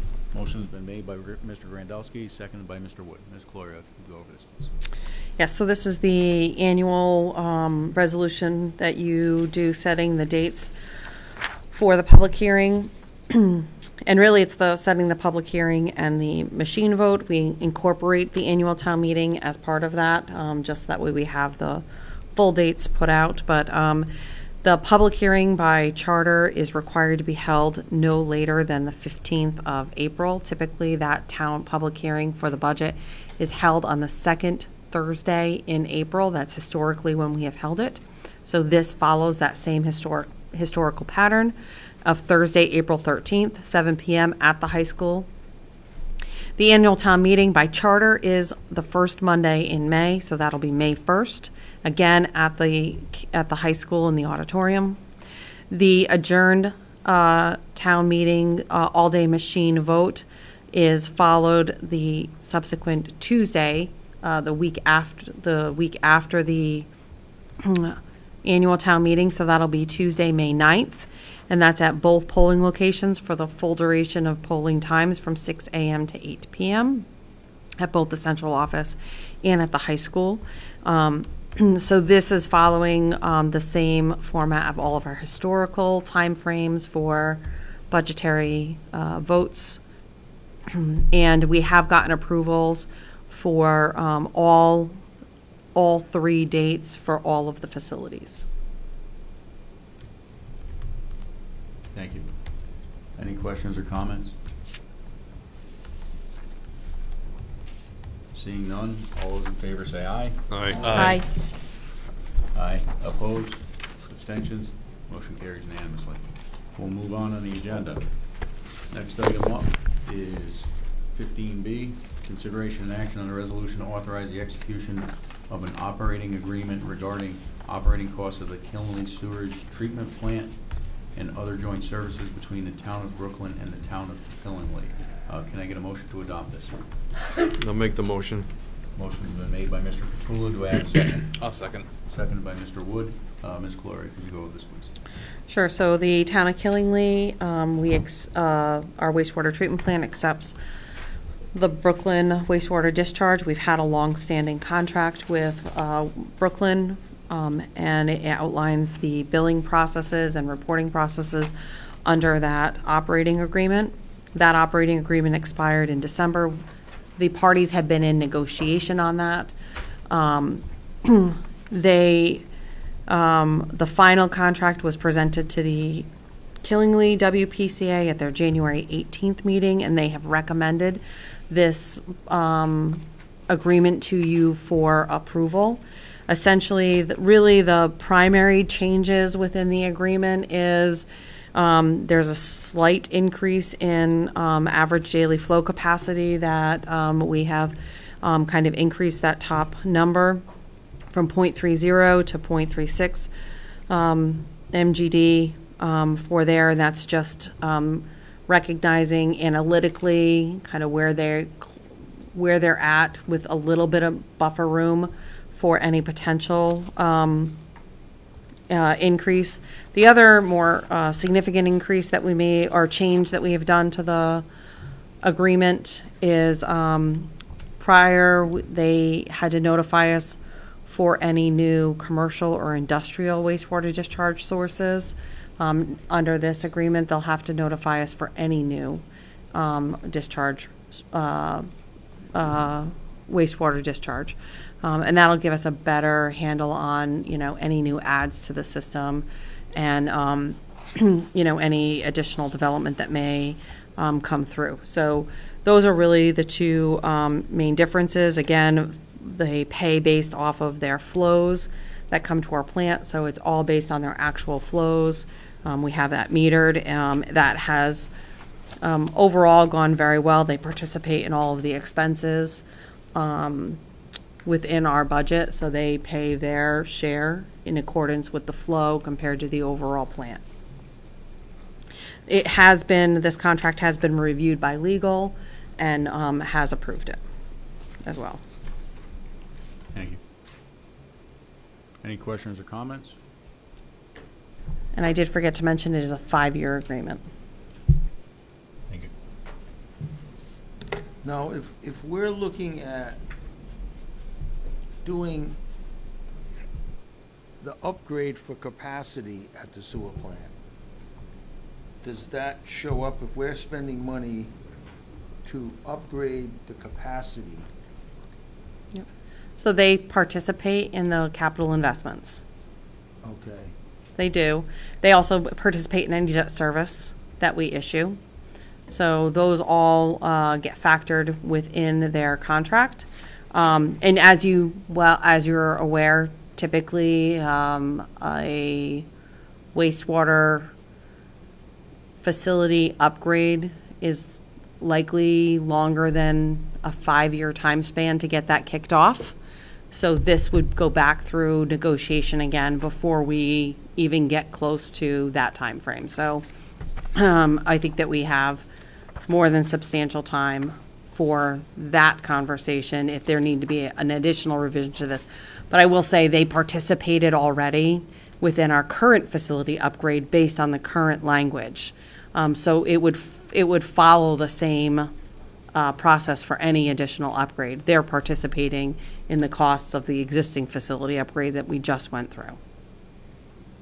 And how is are the payments on a regular basis? There were times when things were not quite. Yeah, no, we've actually had a pretty good consistency with Brooklyn. So we send out an estimate. We send out the estimated billing about the beginning of the year, middle of the year. We do a true up on that. This agreement outlines the timeline for that billing. So we have specific timeline parameters within that billing, and both sides been very adherent to that. And we have a true up after the audit is completed that we do with them.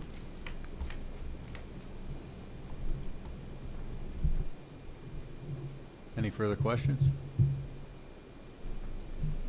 Seeing none, all those in favor say aye. Aye. Aye. Aye. Opposed?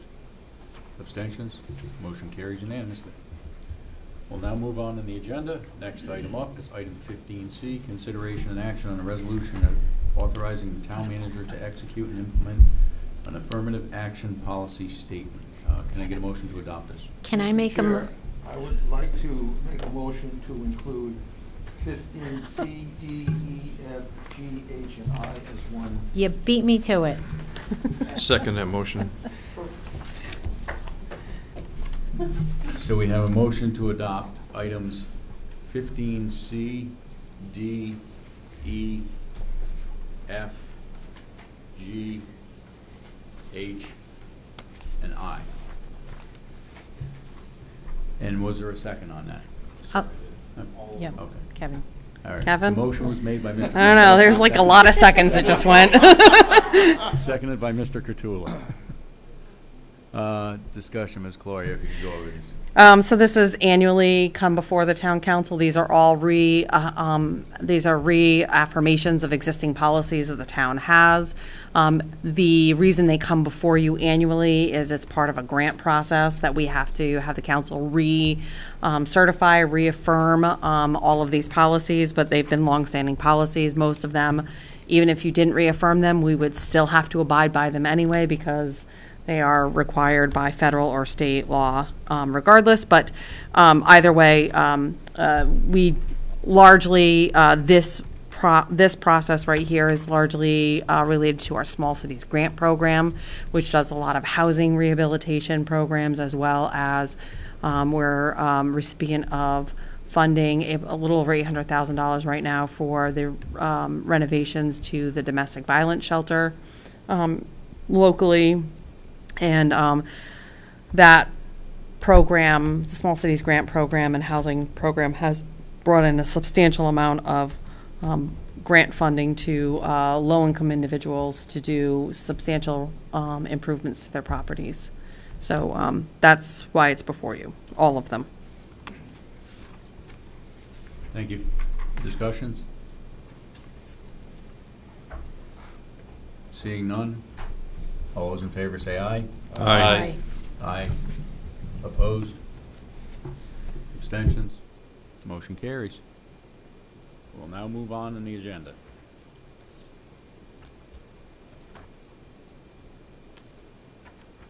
Next item up is 16, council member reports and comments. Mr. Grandowski, would you like to start? Don Bramwell presented everything that I was going to say tonight, so early on. So we got that over in the beginning of the meeting. And the Sewer Authority, Michelle will handle that. Well, beginning of the meeting was a long time ago. You want to just give us a refresher?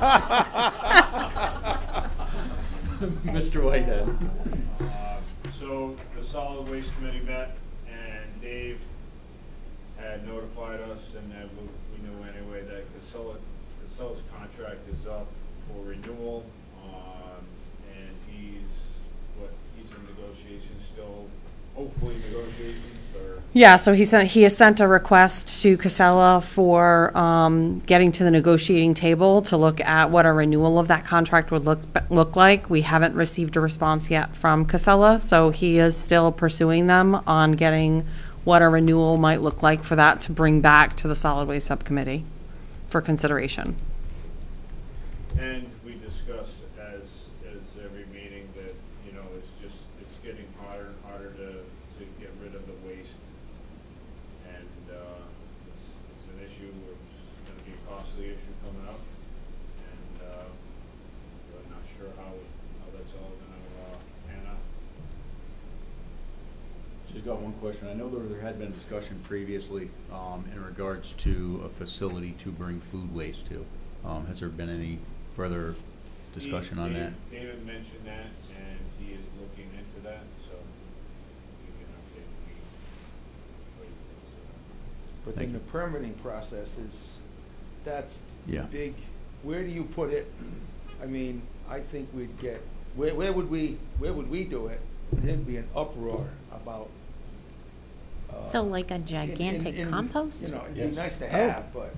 Anaerobic digester, so it's not compost. It's not a compost like, pile. It's where an are you gonna anaerobic put that? digesting facility. But again, it's still something that you have to. Not only do you have to have the facility, but you also have to have enough food waste to feed it, and you have to be able to get that food waste transported in enough timely manner, depending on what you're utilizing that anaerobic digester for. So it can be used to create power. It can also be used to create other products that food can be processed into other products, right? But that would depend on what transportation system is available in the area to transport that food waste. So there's a lot of focus on trying to hit high food production waste areas to be able to feed anaerobic digestion. And Transportation is everything. And the location would have to be on a municipal sewer line. I get one other thing. When does the public safety We don't have a public safety meeting at this point in time because we only have one member. Everyone else had resigned off of the Public Safety Commission. So we've been advertising for that committee now for quite some time, and we haven't had any interest at this point in new members. I haven't actually touched base with the one member that we still have on there to make sure that he's still knows he's a member. You would think that'd be a popular. You would think, but I think largely what that is though that is an advisory committee. And so by the ordinance in which it's created, it is an advisory committee and it's a project-based committee. So that is not one that necessarily oversees like the law, like our police department or our fire departments or our ambulance company. It doesn't oversee any of those. Or our fire or our building departments. It doesn't oversee any of those. It's a project base. So it's if the town council has a project, and I can see where when we get to the place where we want to evaluate the next steps for the constabulary, potentially that's the committee that starts that process of evaluating, because that's the committee that evaluated it or started the evaluation of that years back, right? So that might be the committee that the town council says we need to re-engage the public safety committee to evaluate what is really the next steps for our constabulary moving forward, right? The last few years, because there really hasn't been significant public safety projects, I think it's just kind of lost interest, right? Because there really hasn't been a lot of real, driving projects on that front. So it's really project-based. I think there's some initially when people think public safety committee, they think, oh, well, we're going to oversee the police department like a police commission, or we're going to oversee. And there was some of that when I first got back here. Some of the public safety commission members really felt that the fire departments and the police reported to them. They did. They thought the police and the fire and the fire marshal reported to them, and they were really upset that those entities were not showing up at those meetings. And so I had to come back with them and go over what their charge ordinance was and have them really kind of walk through what were they really charged with. And a lot of that I think really dealt with the project around the law enforcement component and how in-depth that was, and the length of time that took. When people sit on a committee for a long period of time, and the perception of what their tasks are can sometimes get distorted over time, right? And so they really felt that those entities reported to them, and that was a little challenging for that group. So trying to make sure that we collectively understood what that was. But again, we just didn't the Public Safety Committee, we just really haven't had a lot of real projects to give to them from a public safety standpoint. And I see as we come down the pike, as we're starting to come into hiring, getting to that threshold of 10 officers, which was what the original benchmark was, as we get to that original benchmark, then it's going to be what's the next steps? Where do we go? I think that's clearly a public safety committee project that the town council may assign to them, and that's where I think we might be able to get re-engagement with that group. One of the projects that when I was on public safety before I ran for council was a child safety clinic, which was something I really wanted to see go forward. It was something they had started continuing with after I stepped down from public safety when I got elected to the council, and unfortunately it was just something that was around a time frame when everybody started resigning. It wasn't much longer after that. Yeah. And I will admit, I mean, a lot of when I was on a public safety committee, a lot of our direction came from our previous town manager, and then when Ms. Colorio came on board and addressed the fact that this is what the ordinance authorizes them to do, I realized that half of the stuff we were told we were doing isn't in the ordinance. So I mean, that's... Yeah, and then with regards to the child safety, I have brought that up to our law enforcement. So that is a program that they are looking into to see if that's something that they can reestablish. And that would make sense for them to establish something along those lines. So our law enforcement is looking at that to see if they can re-engage in some community outreach program around child safety seats. Not necessarily, a lot of them have gone away from physically showing parents how to install safety seats because there's so many different types of safety seats and they all have different instructions, and parents pop them out all the time. And, just because an officer installed it doesn't mean that the parent didn't pop it out and not reinstall it properly, right? And so the state PD got away from doing it because of that risk exposure, but I did talk to my law enforcement office with regards to that.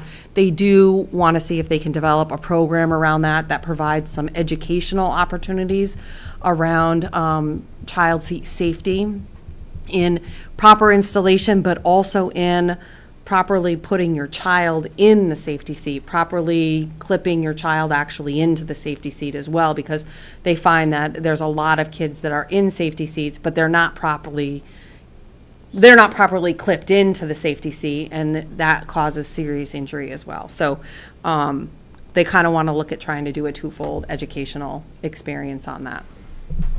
The other piece too would be making sure you're using the right type of seats. Correct, for the right age and the right size, weight. Right, all of that. So yes, but I have brought that to their attention. Thank you. I know we got sidetracked, but we'll move back on to Ms. Murphy. I met with Agricultural Commission. They're doing a lot of classes this year, bee class, mushroom class. Early April is when the next green newsletter is coming out. They accepted a resolution to become a pollinator-friendly community, and that was something that Jill wanted. And Dana Hopkins is going to do another haunted trail on Hidden Hollow Farms this year. He's looking for volunteers, if anybody knows anything about that. Let's see what else. I met with the WPCA, and let's see, HVAC project is open for bid. They're trying to get new system on the roof. Park pump station, they're still waiting on the pumps. Those 2 pumps need to be replaced. The collection system. North River Lane, to Maple Street sewer line, they got all the trees cut down for that. Reynolds Street project, they're still working on that. Brooklyn agreement, she spoke about. There was one accidental exceedance mixing up the samples. And they're still having trouble getting their grade 4 plant superintendent. And so they're looking at maybe either Joe continuing to take the test or trying to get a waiver from the state. So, thank you. Thank you. Mr. Wood? So I did attend the NECOG meeting as well. Obviously, we heard a lot about the NDDH. I will say that I have reached out to Representative Dolphinaise, and her and Senator Summers are really on this as well to hopefully change some of the legislation so that way their towns aren't, if you will, surprised by the fact that we actually have to opt out by January 1st. It'll give us hopefully a better option, but of course that goes through the legislature. And just as an aside for everybody as well, we didn't find out about any of this rate increase until last month, last month meeting. So it's not like we had a choice of or a chance to even discuss this prior to now. So just to add a little bit more to that, and also on the public safety end, I know I think I brought it up now twice in our goal setting session. I'd really want to see that whole committee revisioned and possible charter change on how we do it, but that's down the road. So it's now an ordinance, Or, so I'm that sorry, would be ordinance yeah. subcommittee. Yes, ordinance. And we have one of those next week. Mr. Cotillo? I attended solid waste as Mr. Whitehead had gone over what we discussed there, and permanent building committee, they went over the bids that were opened on the specific things that they do for the construction thing. This is all separated out with sheetrock, electric, glass, and plumbing. They went over the bids that were open. Some of them, they'd only received one bid. I think they were sending them back out for another bid and trying to break them up into more smaller items so they'd get more interest in bids. And an overview of the budget where they're still projecting it to be under budget. It's really good to hear. I attended the Housing Authority meeting. They elected their officers, they approved their audit, and they submitted an application for critical needs funding for CO2 and smoke detectors at Maple Courts 2 for 43 different units. The units were put in 2016 and they had a 7-year shelf life, so they're realizing they have to replace them now. And the total cost on that would have been $14,000 to replace that. And they set their meeting dates and their holiday schedule, and that's all I have. I went to Board of Ed last week, but Kyle reported for me, so thank you. Ms. Wakefield. So the Rec Commission meeting was supposed to be the end of January. However, we had a little ice winter thing that got it canceled. So they actually met last night. A lot of good things were happening. They actually have drafted a refund policy that actually came out of a situation with the Youth Hope at the beginning of the season. So, because they actually didn't have a refund policy. So there is one for programs and for trips, and they actually have also put in there where they would give credit rather than giving them the money back, because there was actually quite the uproar around the whole beginning of the Youth Hoop program. Bucky went over all the Owen Bell projects. He went over the fact red, white, and blue is actually June 30th. I meant to send you a message, Ray. With the rain date of the 7th, and after the KBA is actually going to do their second Saturday at Owen Bell as part of Run for Ryan, or kind of in coordination with, and following that, that's when the proposed dredging is supposed to. The actual pond will be increased in width and around the edges as well as depth. He also went over the splash pads, and also the proposed pavilion that'll be over by Ra-Ra's, which, you know, all of, I mean, it's not great that we're going to lose the soccer field or the running trails in the back for the fall, but I think it's got to be done, and the track's going to eventually have to be ripped up anyways, so it's a perfect place to kind of let that stuff water out. And because the track is the next thing on the hip parade, because that's degraded quite a bit. Things are moving. They're actually talking about replacing some of the swings. They actually have he's pretty sure he has enough funds to be able to replace those because they're in need of being replaced. The spring programs are off and running. Suzanne Easterly had her soup and story. There was spaces for 36 people, and it was packed out again. It's one of their big things. In conjunction with public safety, one of our newer members that we placed was big into biking, and so in coordination with our Killenly officers, we're going to have a first annual inaugural bike rodeo. Winchester, the company Winchester actually donated 2 bikes, and they're looking for get other donations from another local larger retailer in the region. But they're looking to do a lot of skills stuff and be able to give kids a lot of good stuff. On April vacation, there actually will have a day-to-day sign-up of activities. Friday, in particular of April vacation, there's actually a movie and pizza for the kids. reasonable fees for every day. The drumming circles have been going really, really well. They talked about the Jelly Bean Trail, which of course is the same day as our inaugural budget meeting, April Fool's Day.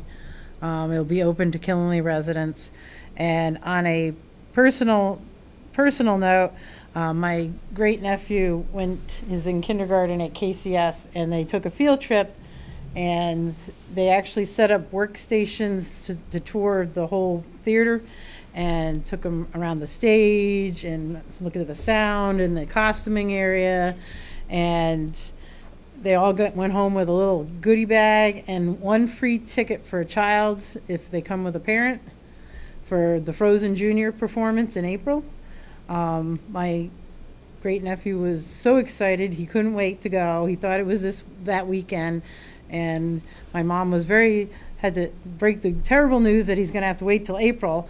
But the funny story that goes with and what's even cooler is in February there's a school in Providence of 3rd and 4th graders that are going to basically do what the kindergartners did and tour the local theater. And we're actually, with the discussion actually went into when we get into the new Westfield Ave, how much bigger and that program could actually, to inspire interest in the arts. But when Dustin got home and he showed that he went to the theater, so my mom looked at, oh, so you went to the theater? He goes, no, Grandma, it's the theater. So, that little generational, so it's super, it's something they're actually looking forward to. Actually, some of our newer members, one of the newer members that we actually brought on, came up with this idea to invite the kids in. She also was the one that sponsored the Cupidograms, which they thought wasn't going to go over real well. They actually had to get more people in to where they actually had people going out to sing Cupidograms today.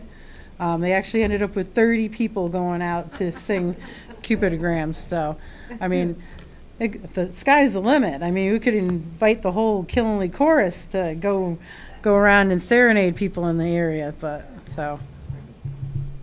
Thank you, Ms. Barclay. So I had Planning and Zoning and Housing Authority. Both of the meetings were on the same day, so Jason attended. So next Tuesday, I also have 2 meetings at the same time. You picked the right ones, right? There were no public hearings, so it was just a workshop looking at use tables, potentially combining 3 districts: business park, light industrial, and professional business park into one district, which would eliminate the minimum of 75 acres applying to the district. This would be more in line with the rest of the zones within the community. They were also trying to define things that happen in enclosed structures. Can they happen outside in business areas, like loading and unloading may occur in parking lots? Can light fleet maintenance be done outside, refueling, defining a right-of-way so they don't create landlocked parcels.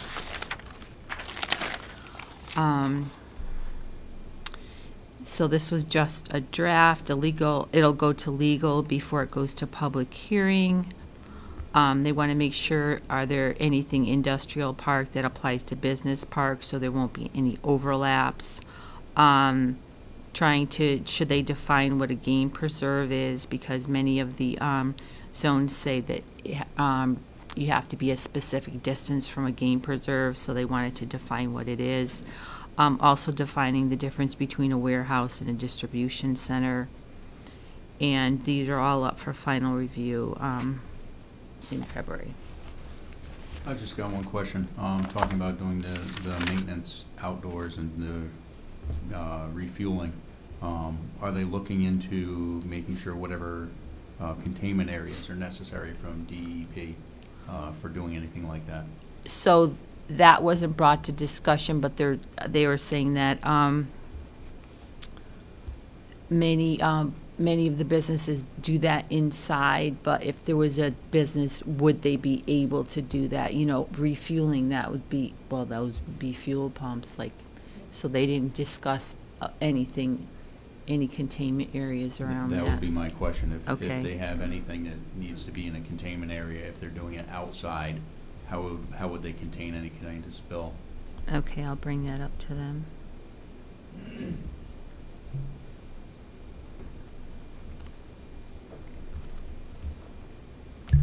Anything further? Okay. Thank you very much. Moving on in the agenda, next item up, 17A, executive session. We have nothing. I will entertain a motion to adjourn. So moved. Second. Motion has been made by Mr. Wood, seconded by Mr. Grandelski. Discussion? All those in favor say aye. Aye. Aye. Opposed? Abstentions? This meeting is adjourned.